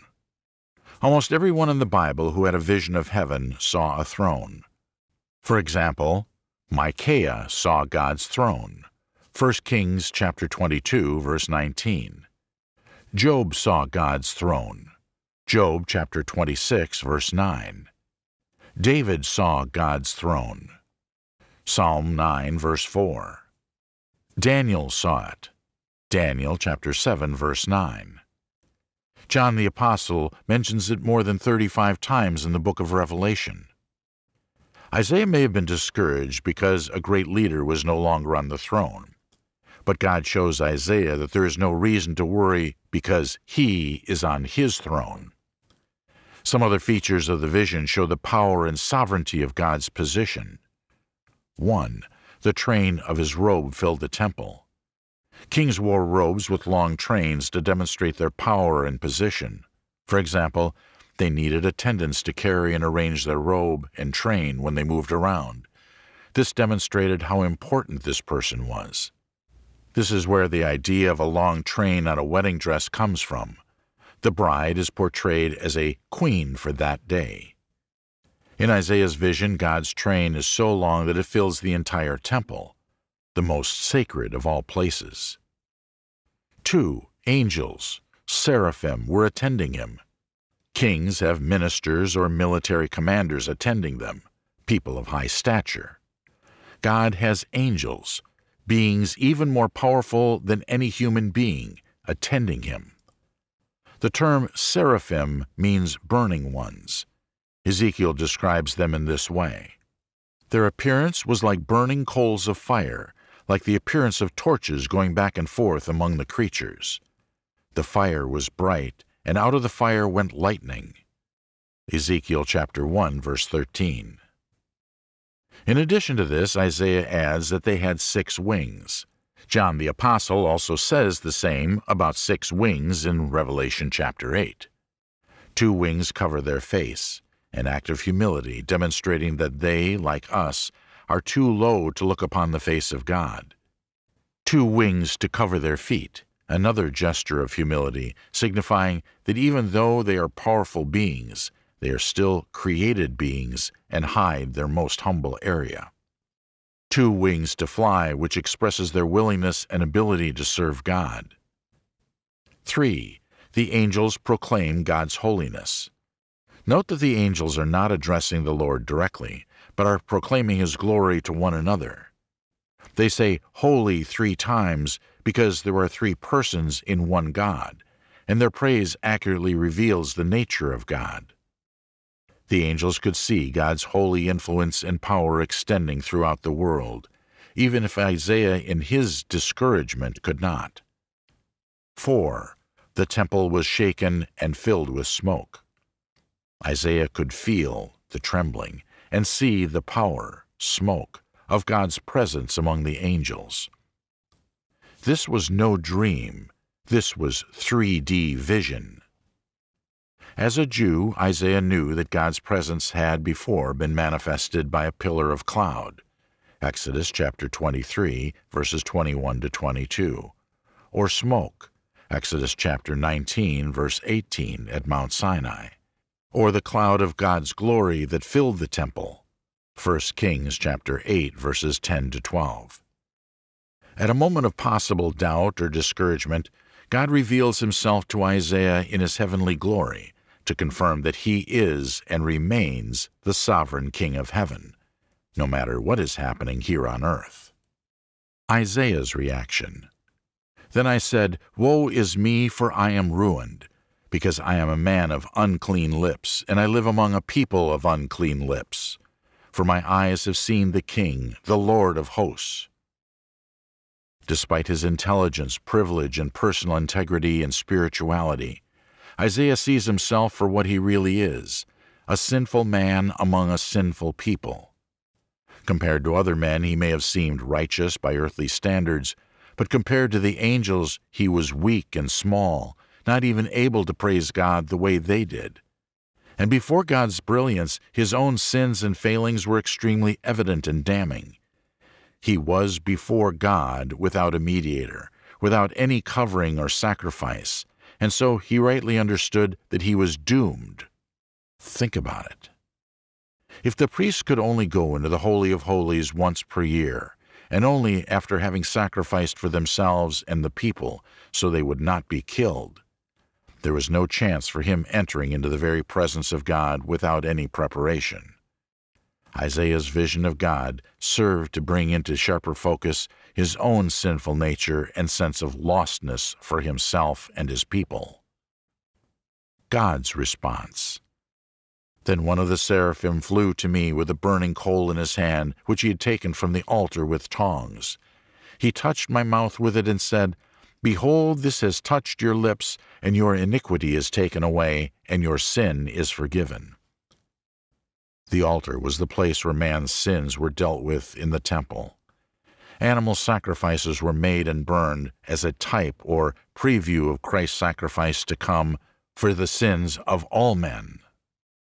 The altar Isaiah sees in the heavenly place is where Christ's sacrifice continually exists before God, cleansing the sins of all. The angel takes a burning coal, the power of purification, and touches his lips, the source of his sins and the instrument of his ministry. Isaiah is told the meaning and result of this action by the angel. His guilt is removed, his sins are forgiven, he is fit for ministry. What caused Isaiah to fear? Guilt because of sin before God has been removed. The call to ministry. Then I heard the voice of the Lord saying, Whom shall I send, and who will go for us? Then I said, Here am I, send me. Isaiah chapter 6, verse 8. God revealed himself to Isaiah for a reason, and that was to prepare him for ministry. Notice that the word says, Then I heard the Lord asking. Until his cleansing, Isaiah heard the angels proclaiming God's holiness and his own heart's condemnation. But now he is privy to the voice of the Godhead as the Lord speaks to the council of angels and says, "Who will be his messenger to the people?" This time Isaiah answers without fear and without shame, "Here I am, send me." The assurance of forgiveness and the clarity of a guilt-free conscience are evident in Isaiah's desire to do God's will. So Isaiah's experience reveals three basic principles involved in God's call to ministry. Any ministry at any time.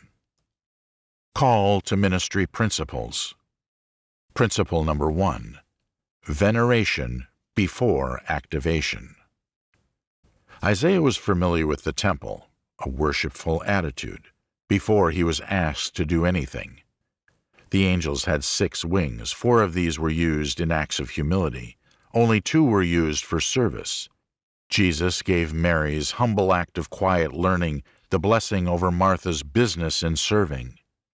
First, we must humble ourselves and be devoted to worship and seeking the Lord's presence before we can be used in His service. We forget that our first and foremost responsibility is to adore God. The first commandment is to love God. The main activity of heaven is reverence of God. And so I repeat principle number 1, veneration before activation. We will never hear God's calling if we don't first learn to be still and know He is God. Principle number 2, realization before visualization. You cannot serve God effectively if you don't have a true sense of yourself first. Look at the great servants of God in the Bible. Their doubt and hesitation was often an acknowledgement of their true condition before God. Abraham saw his and Sarah's advanced age. Moses hesitated because of his perceived lack of leadership skills. Daniel continually expressed his guilt and failings before God. Peter knew he was an unworthy sinner. Paul called himself the greatest of sinners. Isaiah immediately confessed his impurity and his impending doom because of it. All of these men had 3 things in common. 1, they saw clearly and acknowledged their unworthiness and sinfulness, and not as false humility, but a true vision of who and what they really were like. 2, they all had a special vision or relationship with God. 3, they were all used in a mighty way in God's service. Realization before visualization means that the more you see yourself as you really are, the more you'll be able to see God as He really is, and see Him as He reveals Himself through His Word. And the greater your vision of Him, the more you're able to understand and receive a call to ministry from Him. How can you accurately serve or tell others about God that you can't see if you don't even know who you are, a person you can see? Principle number 3, consecration before confirmation. There are usually 3 steps involved in a call to ministry: calling, consecration, confirmation. 1, the first step is the calling itself. God in some way calls us to some task, some area of ministry. For a few, in the Bible, the call came through a vision, dream, or some other supernatural phenomenon. Moses in the burning bush, or Paul had a vision. For most, however, it's an urging to serve in a particular way, or the recognition that we have a special ability. For others, it's a burden or need to do something to serve the Lord in some way. I usually tell people that if the idea or feeling that this is what you ought to be doing in ministry never leaves you, then that's a good sign of a calling. 2, the second step is consecration. Consecration refers to the preparation one goes through in order to carry out their ministry or calling. For example, several years separated Saul's call to ministry on the road to Damascus in Acts chapter 9, and his actual departure with Barnabas on his first missionary journey in Acts chapter 13. In the intervening years, he spent time in Tarsus, time in the desert, time traveling to Jerusalem, time teaching in Antioch. He was being consecrated, prepared, separated for his original calling, which was to preach the gospel to the Gentiles. Today, the period of consecration can involve personal spiritual growth, formal ministry training, as well as internship and mentoring. Some people think that as long as they feel called to serve, this qualifies them for ministry. Moses is a good example of what can happen when we skip this step. He felt God's call to lead his people and went out on his own to rally them, only to end up killing an Egyptian and running for his life. He spent the next 40 years in the desert preparing for his ministry, as God consecrated him for true leadership. In Isaiah's case, what was needed was to prepare him to speak as a prophet of God. The purification of his lips was the consecration to ministry.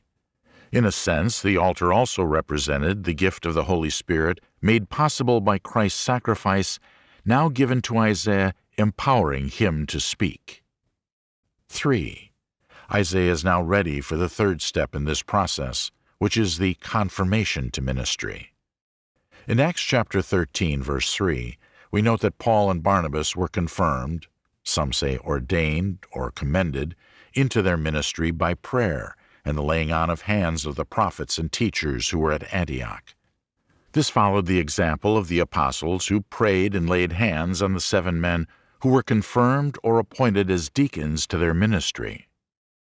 Isaiah is ordained or appointed to his prophetic ministry by God himself, who confirms his role by sending him to the people with a specific message.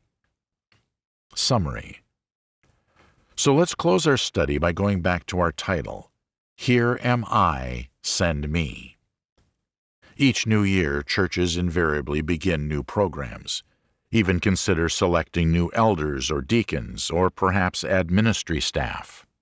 It's also a time when we recruit volunteers to help with Bible school or the youth group, and so on and so forth. In all of this rush to get everyone involved, let's not overlook the basics concerning the call to minister in every area, great and small. Let's summarize.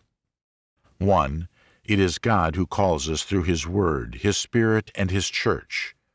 In every instance, we are encouraging people to serve by and for the Lord. And in every instance, when you feel the call, the urge to volunteer, to respond, this is God who calls you, and it is to Him that you are responding, even if there is no majestic vision of heaven. 2. Consecration is not the same as confirmation. Some think that a degree in Bible from a college or preaching school is what makes you a minister. Or if you have a special skill in service or leadership, you automatically qualify for ministry. No one in the church is self-appointed to ministry. God always uses the church to confirm someone to ministry. In effect, Saul had a vision, heard the Lord, met with the apostles, but did not begin his ministry until the church laid hands on him and sent him to preach. Acts chapter 13, verses 1 to 3. In order to do things in a decent and orderly way, everyone who serves needs to be trained, consecrated, as well as confirmed by the leadership to their appointed tasks. I pray that this lesson will stir your spirit so that you will reconsider your service to the Lord's church, and your heart will be moved to say, Here am I, Lord, send me. Chapter 7. Christmas before Christ. Isaiah chapter 9, verses 6 to 7. I'd like to look at Christ's birth from an Old Testament prophet's viewpoint. We usually look at this event, the birth of Christ, as something that happened in the past. But for many centuries, the birth of the Messiah was seen as something in the future. Let's go back in time and examine what this great event meant for those who saw it as something to hope for, somewhere in the future, rather than celebrate as a past event. Background on Isaiah. The Old Testament period we will look at is the time of Isaiah the prophet who lived in the 7th century before Christ. At that time, the nation of Israel was divided into 2 kingdoms, north and south. The United Kingdom under Saul, David, and Solomon was split in two by civil war after Solomon's death. Isaiah lived and worked in the southern kingdom and dwelt in the city of Jerusalem. He was from an influential family and was well educated. His name meant God is salvation, and he served as the preacher for the royal family throughout the reigns of several kings, including Uzziah, Jotham, Ahaz, and Hezekiah, all kings of the southern kingdom.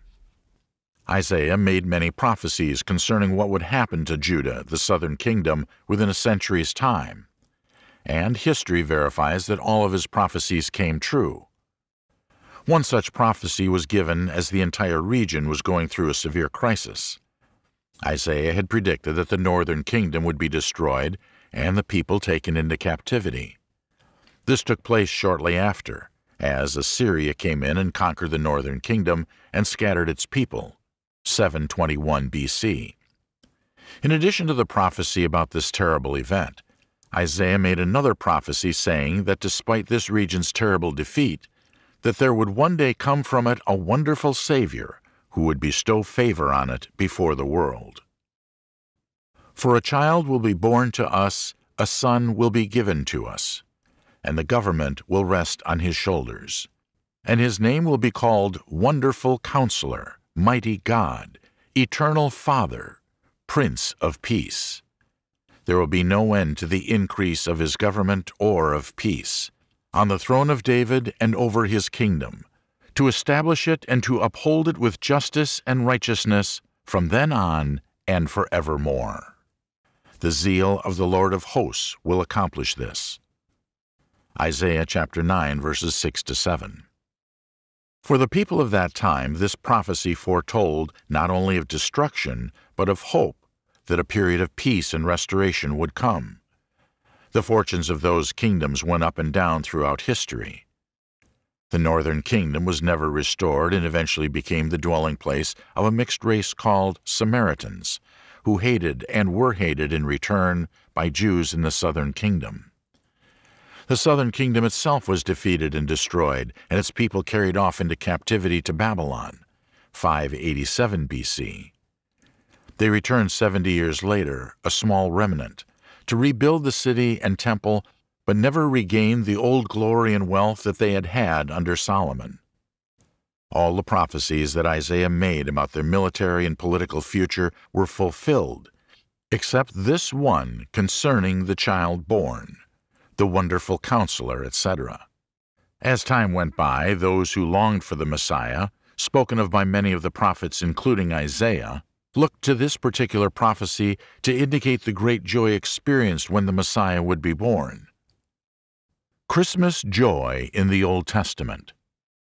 Of course, the Jews didn't celebrate Christmas in the Old Testament, but the thought or anticipation of the birth of the Messiah did bring them joy, like it does for us today, for several reasons particular to them. 1. His birth would signal the end of the reign of Satan on earth. Verse 6a.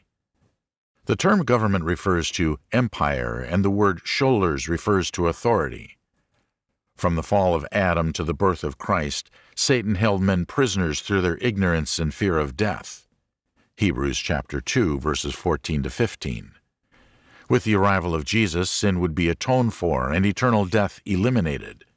Jesus would bring a new order, a new empire, a new authority on earth to displace the old authority of sin and death.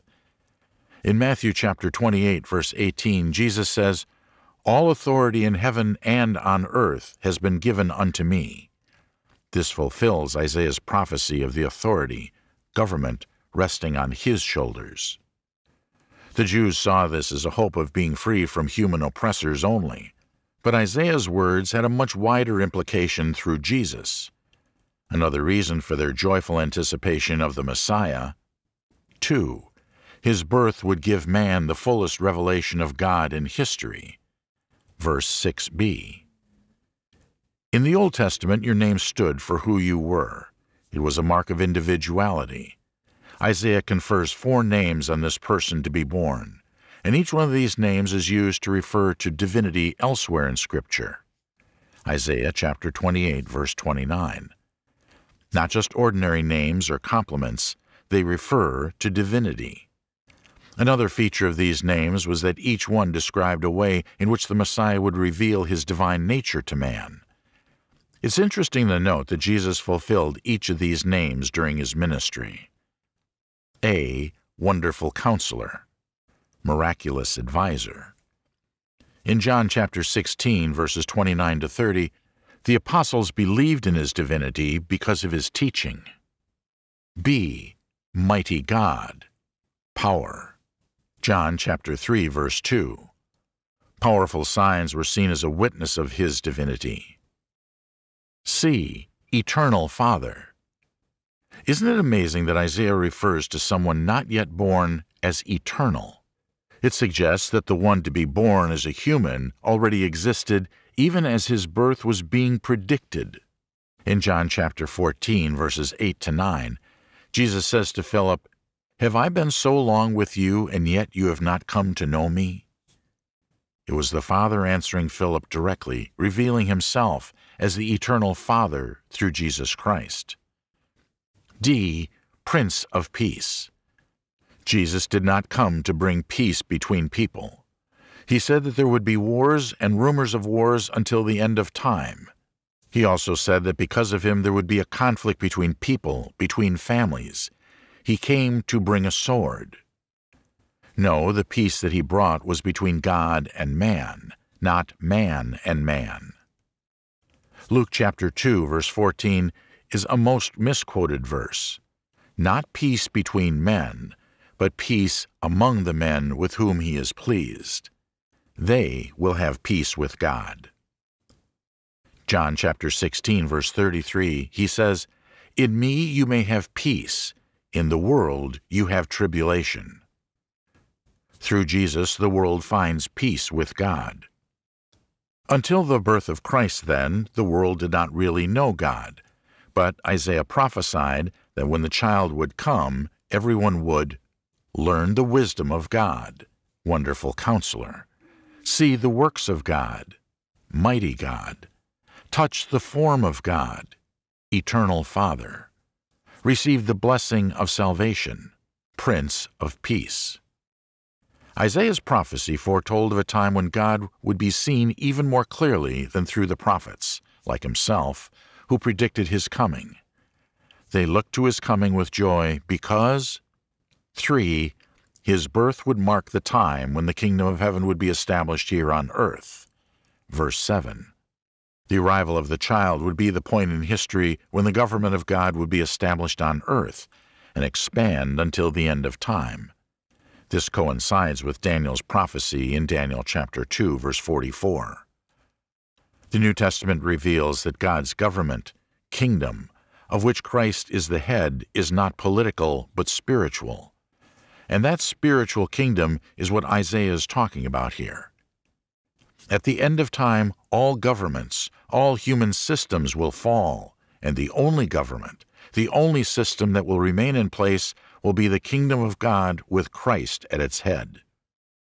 Philippians chapter 2, verse 9 says that every knee will bow and every tongue will confess that Jesus is mighty God, Prince of Peace, Wonderful Counselor, and Eternal Father.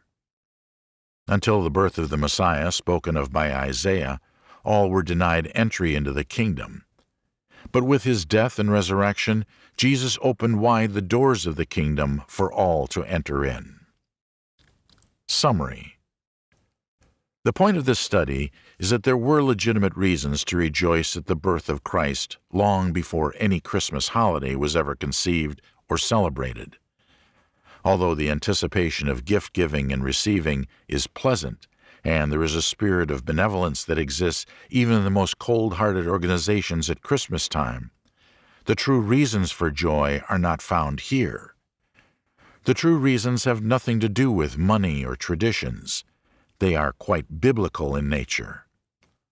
His birth is a cause for joy because, as Isaiah puts it, 1. His birth signaled the end of the old regime of sin and death, and the beginning of the new authority dealing with people through grace and love. 2. His birth opened our eyes to see God in a way that we could never see him before. 3. His birth brought the glorious kingdom of heaven to earth and opened the door for all those who believed and are baptized to enter in. I feel sorry for people who celebrate Christmas in ignorance of these facts. All they have to show for their Christmas are a few toys and a couple of extra pounds and plenty of debt. I do feel happy, however, to extend to you, my brothers and sisters in Christ, an invitation to rejoice at the birth of Christ, no matter how you choose to recognize this biblical fact. Remember that your joy throughout the year is based on the fact that you possess eternal life. You have knowledge of the true God. You are members of His glorious kingdom, the Church. I praise God for sending His Son to be born as a man and blessing us with such rich and wonderful gifts. If you are only celebrating the season but can't celebrate the Son because you're not one of His disciples or you've been unfaithful, why not make that right by repenting and being baptized now? Acts chapter 2, verses 37 to 38. Or being restored through prayer. 1 John chapter 1, verses 7 to 9. These actions will produce a truly Merry Christmas in your heart that will last throughout the year. Chapter 8. The Suffering Servant. Isaiah chapter 52, verse 13, to chapter 53, verse 12. In this chapter, I'd like us to look and marvel at an amazing passage of Scripture. It is found in the book of Isaiah and is considered to be one of the clearest descriptions and prophecies of Jesus' person and work contained in the Old Testament. This passage is commonly referred to as the suffering servant passage in Isaiah, because it pictures the Messiah of Israel, not as a conquering political hero, as some of the people thought he would be, but as one who would save his people through his own personal suffering. It is an extraordinary passage because of its accuracy in describing the person, the purpose, and the promise of God fulfilled through Jesus Christ, all foretold 700 years before His appearance. It is incredible because the information contained in this passage could not be applied historically, morally, or theologically to any other religious leader in history except Jesus Christ. Only He could be the suffering servant. Therefore, the purpose of this study is to marvel and be amazed as we examine this miraculous prophecy concerning Jesus, the suffering servant, as He is described by Isaiah the prophet. Background on Isaiah. Isaiah lived in the 7th century before Christ. After Solomon died, the kingdom of Israel was divided into northern and southern kingdoms. Each kingdom had its own leaders and prophets. Isaiah was a prophet in the southern kingdom living in Jerusalem. He was an educated man and came from a leading family, and so he served the king's court as minister. Prophets served as religious and political advisors, since their leaders sought the will of God in what they did as kings. This was often a source of conflict, because many of the kings didn't want to follow the word of the prophets when they received it. In this capacity, Isaiah lived and served through the reigns of several kings in Jerusalem. During his lifetime, however, Isaiah saw the northern kingdom destroyed, and the Assyrian army, which conquered the north, marched right to the gates of Jerusalem itself. He had advised King Hezekiah not to surrender and prayed for the city, and an angel stopped the foreign army and saved the city, a high point of his ministry. His writings are a commentary on the things that took place in his own lifetime, but he also prophesied about future events: the fall of the northern kingdom, the rise of the Babylonian Empire 100 years before it happened, the decline of Egypt as a world power, the eventual fall of Jerusalem and its restoration under King Cyrus, who wasn't even born when he made this prophecy. Aside from his predictions, Isaiah also spoke of the spiritual condition of the nation and its role in the world. It is here where the image of the servant comes in. Isaiah described the nation of Israel as God's servant, who at times suffered because of its relationship to God, but would one day be vindicated, one day be restored from captivity. Sometimes, however, he described the servant as a person, a man who had come to serve God for a special purpose. In chapters 49 to 55, Isaiah speaks about this idea of the servant. Sometimes it is the nation, sometimes the individual. The context determines which one. In chapters 52 to 53, Isaiah talks about the servant as a person, and what is amazing is that through his description of the suffering servant, he gives a perfect account of Jesus' life and ministry here on earth. One of the reasons why the Bible is reliable is because it contains fulfilled prophecy, predictions of the future accurately described and historically completed. Isaiah chapters 52 to 53 contain one of the clearest examples of fulfilled prophecy. Not simply the predictions of political events in the next 50 to 100 years, but an accurate description of the Christ 700 years before he arrived. Accurate in every way. 1. Accurately describing his person. Could not fit any other person in history. 2. Accurately describing his purpose. The heart and soul of the Christian religion, the reason for Christ's work is described. 3. Accurately describing his promise. Through Isaiah, God provided the encouragement that sinners needed long before the Christ arrived. Let's read through the text and see Jesus as the suffering servant. Behold, my servant will prosper. He will be high and lifted up and greatly exalted. Just as many were astonished at you, my people. So his appearance was marred more than any man, and his form more than the sons of men. Here Isaiah distinguishes between the idea of the nation as servant and the Messiah as servant. Even though the nation has suffered, the suffering of this individual will be great. He immediately identifies this person as a servant and as a servant who will suffer, and this is where the idea of the suffering servant comes from. Thus he will sprinkle many nations. Kings will shut their mouths on account of him. For what had not been told them they will see, and what they had not heard they will understand. This verse reveals the purpose of the Messiah's ministry, and that is to cleanse. The priests would sprinkle the people with the blood of the sacrifice as a way of signifying that the sacrifice covered their sins and cleansed them of moral filth. The sprinkling of nations is a reference to the idea that the sacrifice of the Messiah would accomplish this, not only for the people in the physical presence of the priest, but for the entire world. Even powerful men like kings will be amazed because God's plan for saving man, by cleansing him from sin, will finally be revealed through this servant. Romans chapter 16, verse 25, the mystery Paul speaks of. Chapter 53, verse 1.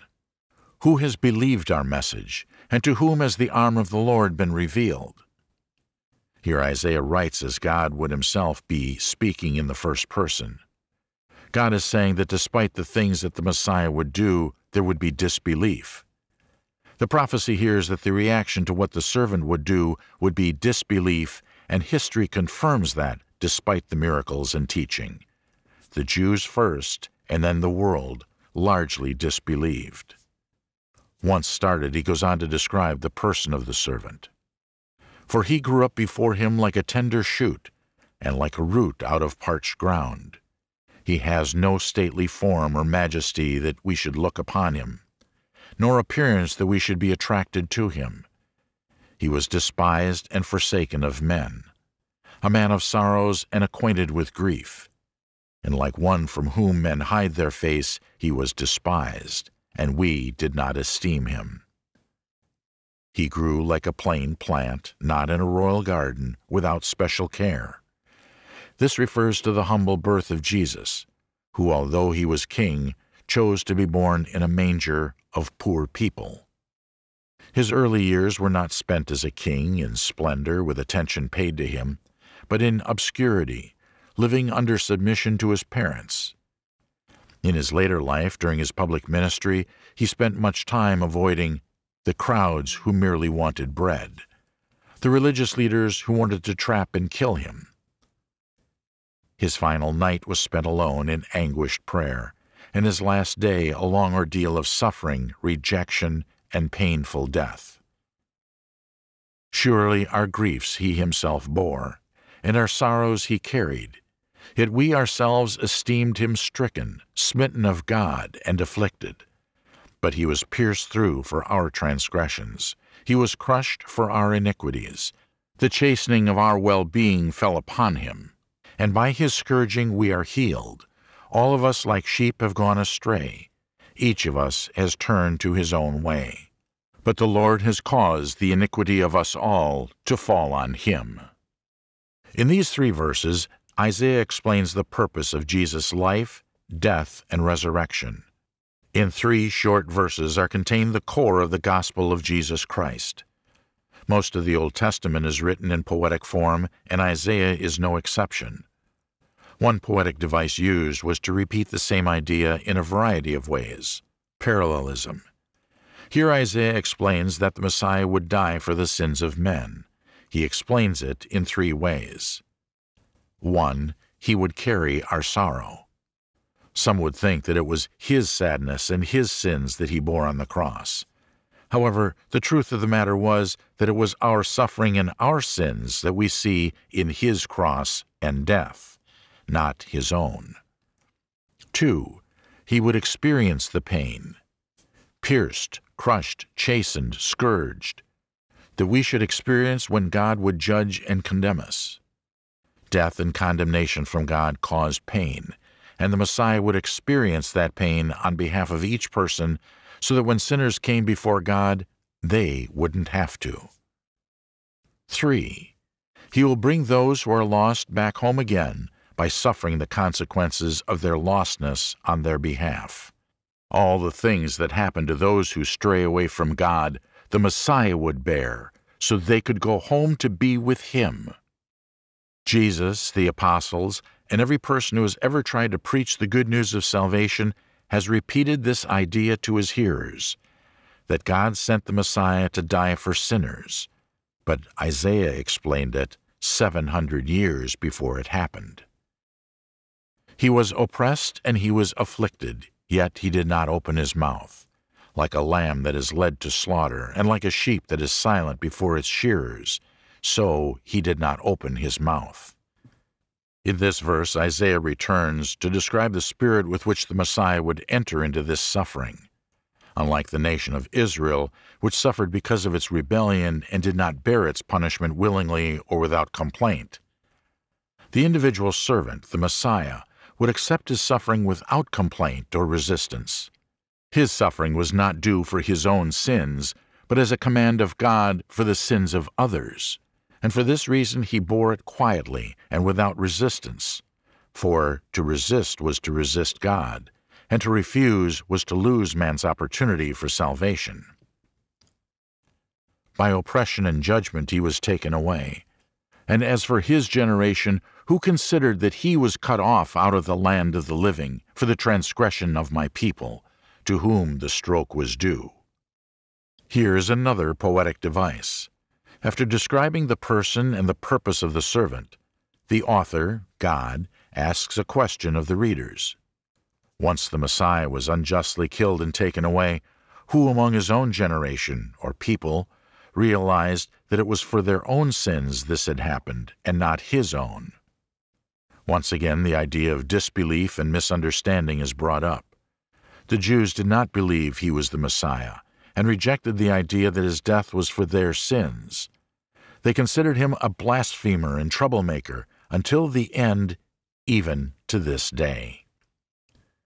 His grave was assigned with wicked men, yet he was with a rich man in his death, because he had done no violence, nor was there any deceit in his mouth. Yet the writer says that even in death he would be justified. Evil men and criminals were buried in common graves, cut off from their people. But even though he was considered this by the people, Jesus would be buried in a proper grave.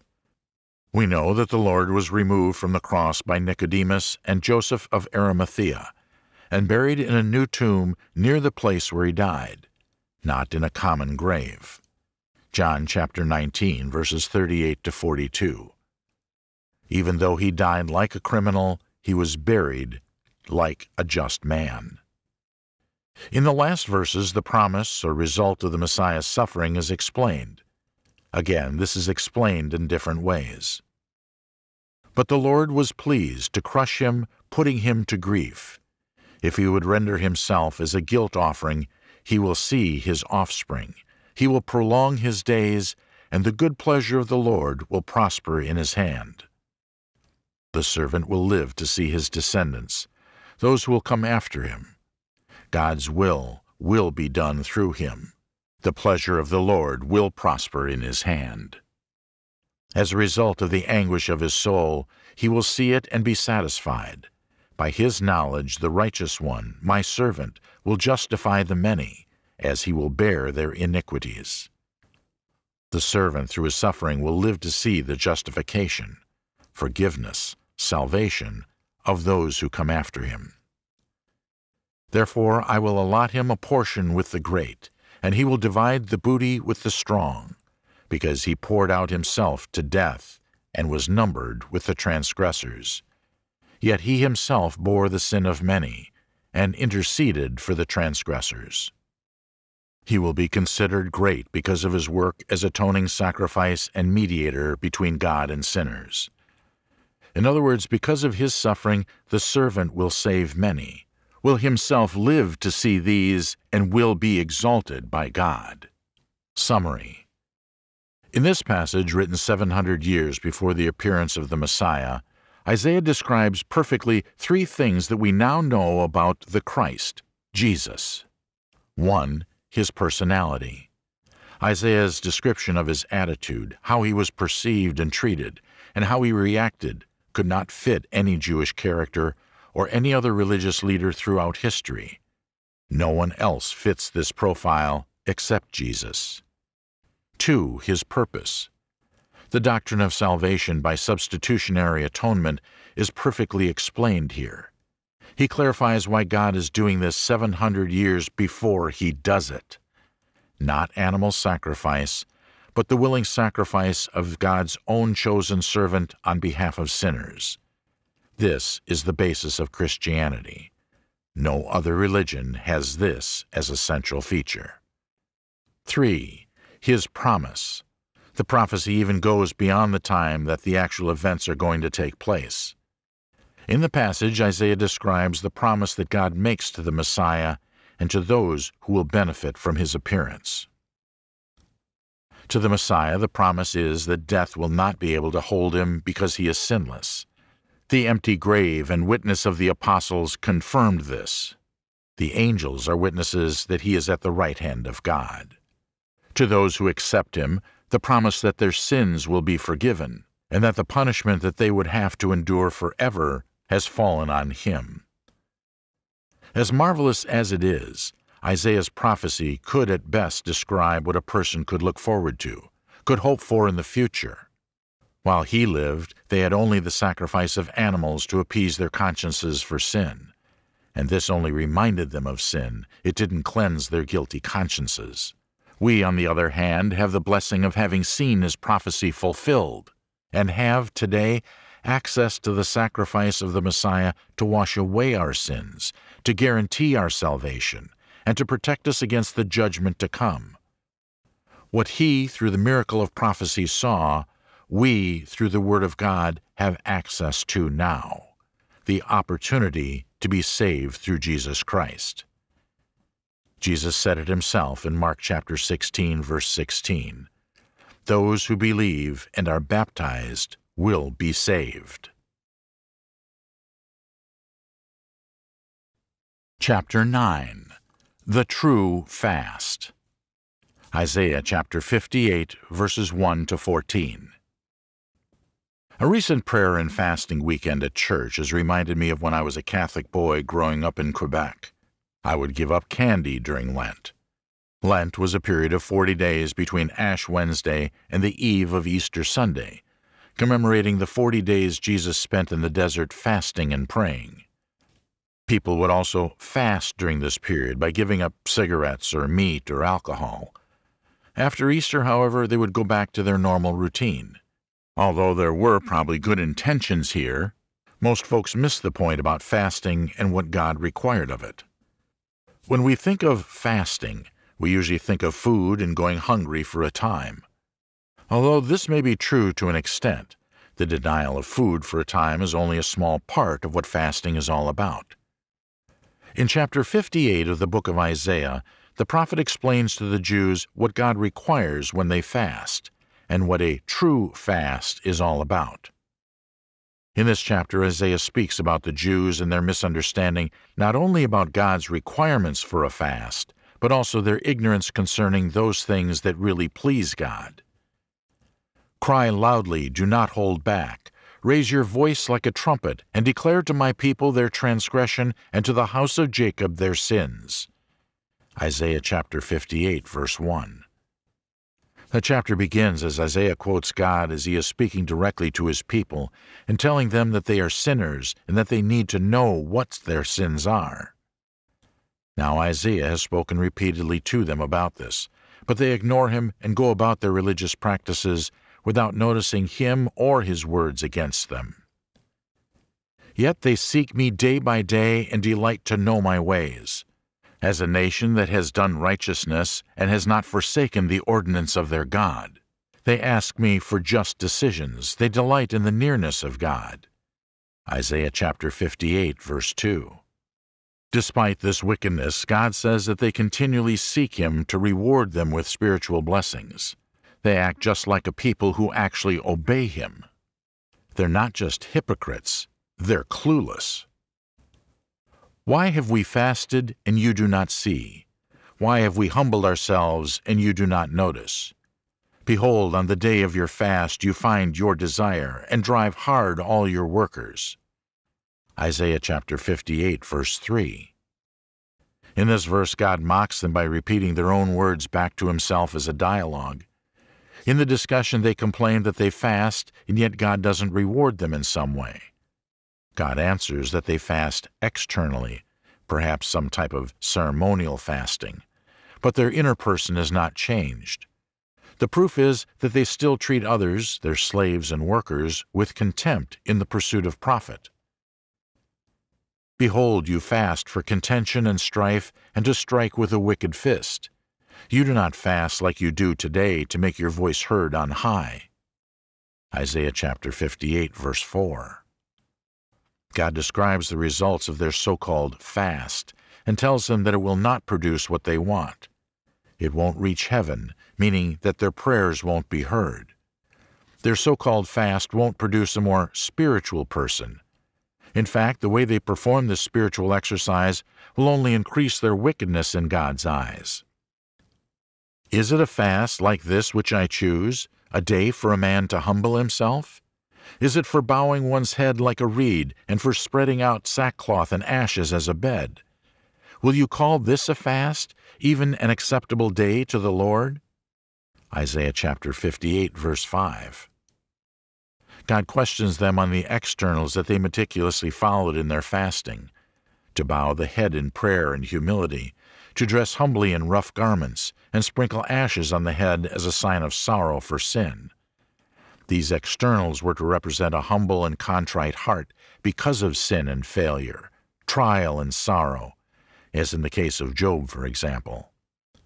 In the end, these things signified a person's need for God and His salvation. In the following verses, however, God will describe not just the ceremonial fasting that represented a contrite heart, but He will also describe those actions which prove that the fasting was sincere.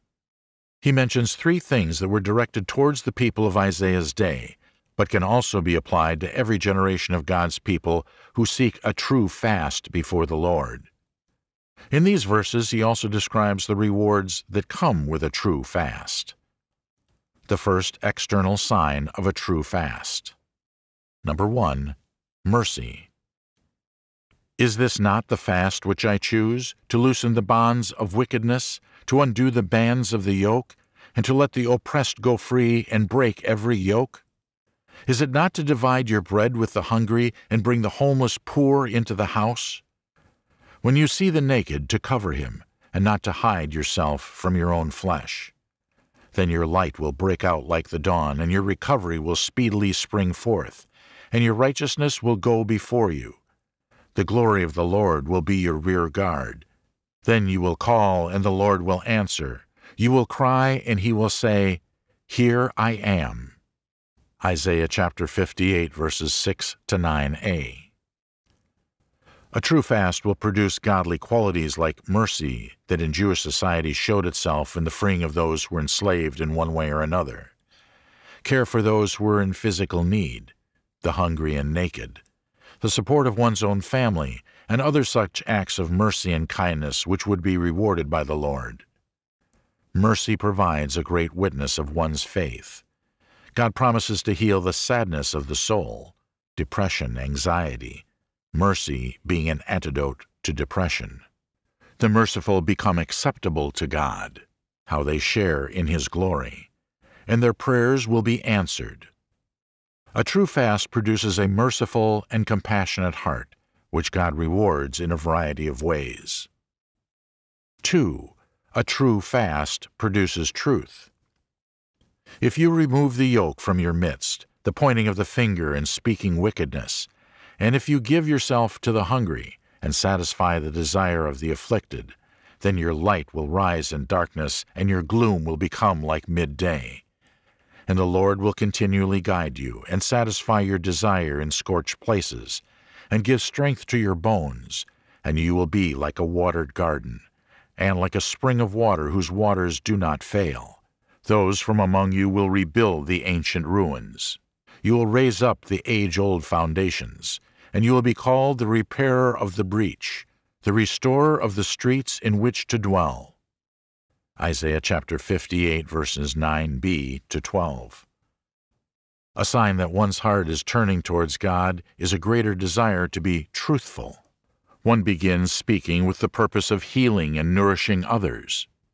What's understood here is that the speaking of the truth in love, this is what nourishes a hungry soul. The Jews hated Gentiles and anyone not in their social class or family. They were originally chosen by God to speak the truth to the Gentiles and live as a light to them.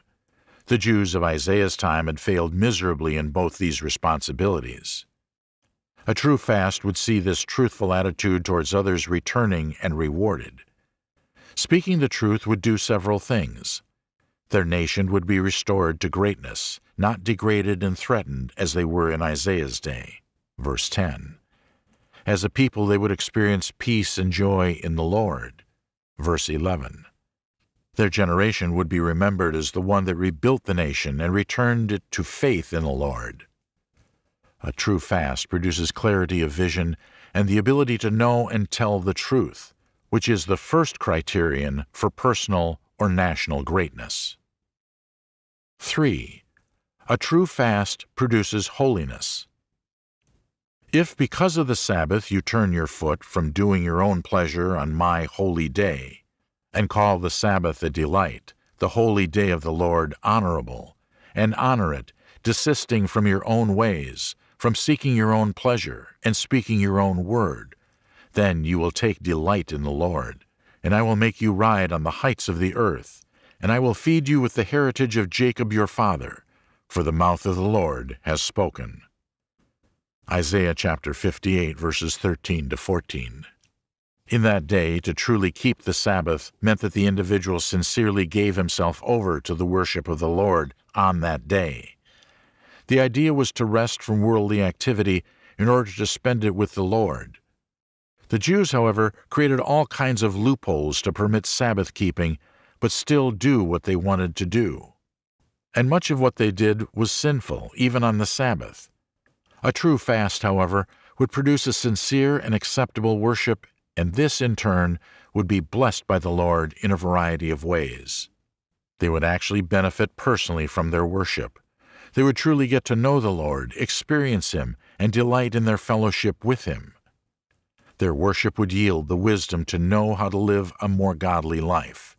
In effect, vision of the high places.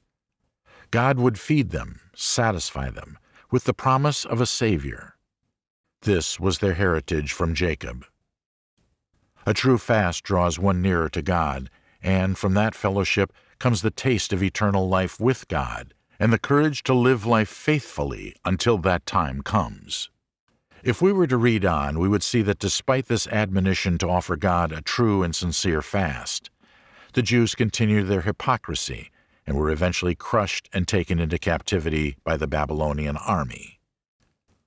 Summary.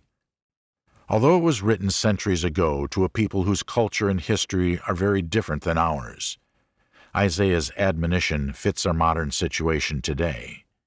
In many ways, we play the same game with our religion while God waits for us to offer Him a true fast so He can bless us. By game, I mean that we play at church, going through the motions as Christians. But God still requires proof of inward change. He still wants to see 1. Mercy. Is our faith making us more merciful?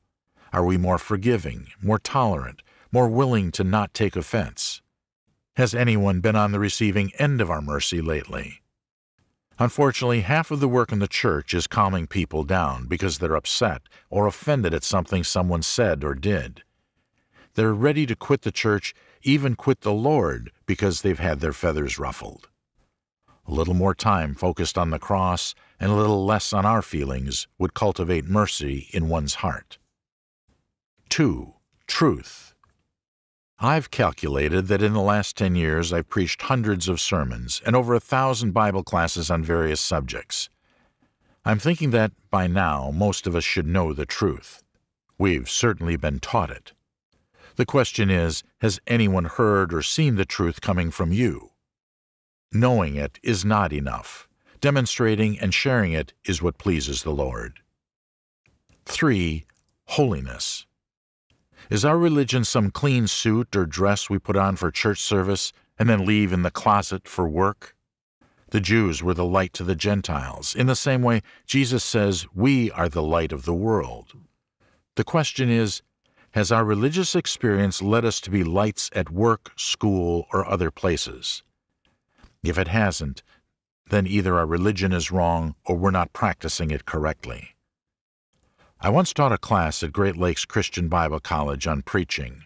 One of the points I made to the students is that eventually you have to get to the point. Because some ministers preach and preach, but never get to it.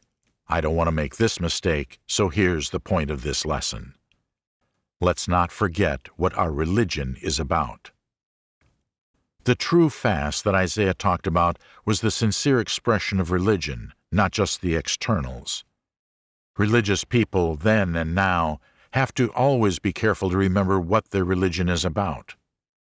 In Isaiah's book, God reminded the Jews, and by extension reminds us, that our religion is about 1. Mercy, our showing mercy to others in big and little ways, just as Christ shows us mercy in big and little ways. 2. Truth, our sharing the truth with those outside the church building, not just hearing the truth preached to us twice a week. The preacher's task is to teach the church so the church can teach others, not so that the members can judge how good or enjoyable his lessons are. 3. Holiness. God wants us to be holy, not just act holy during worship services.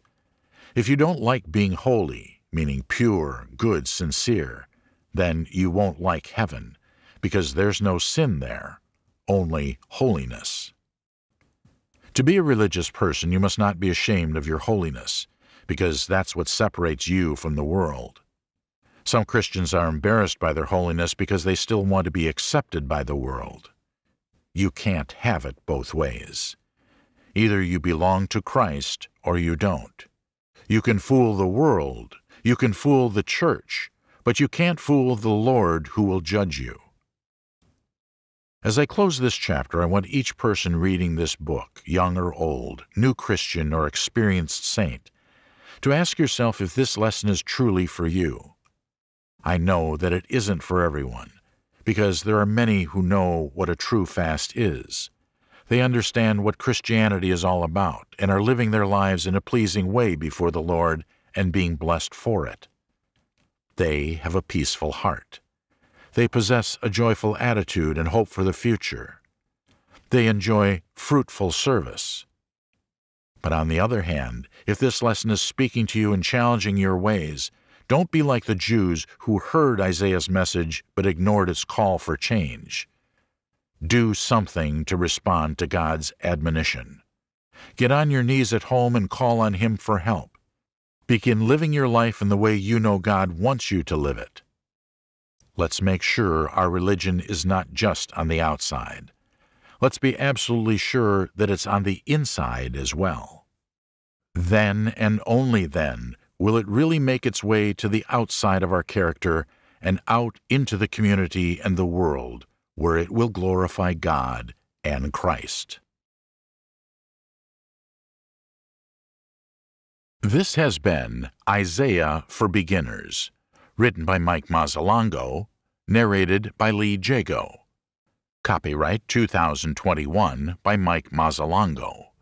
Production copyright 2021 by Mike Mazzalongo.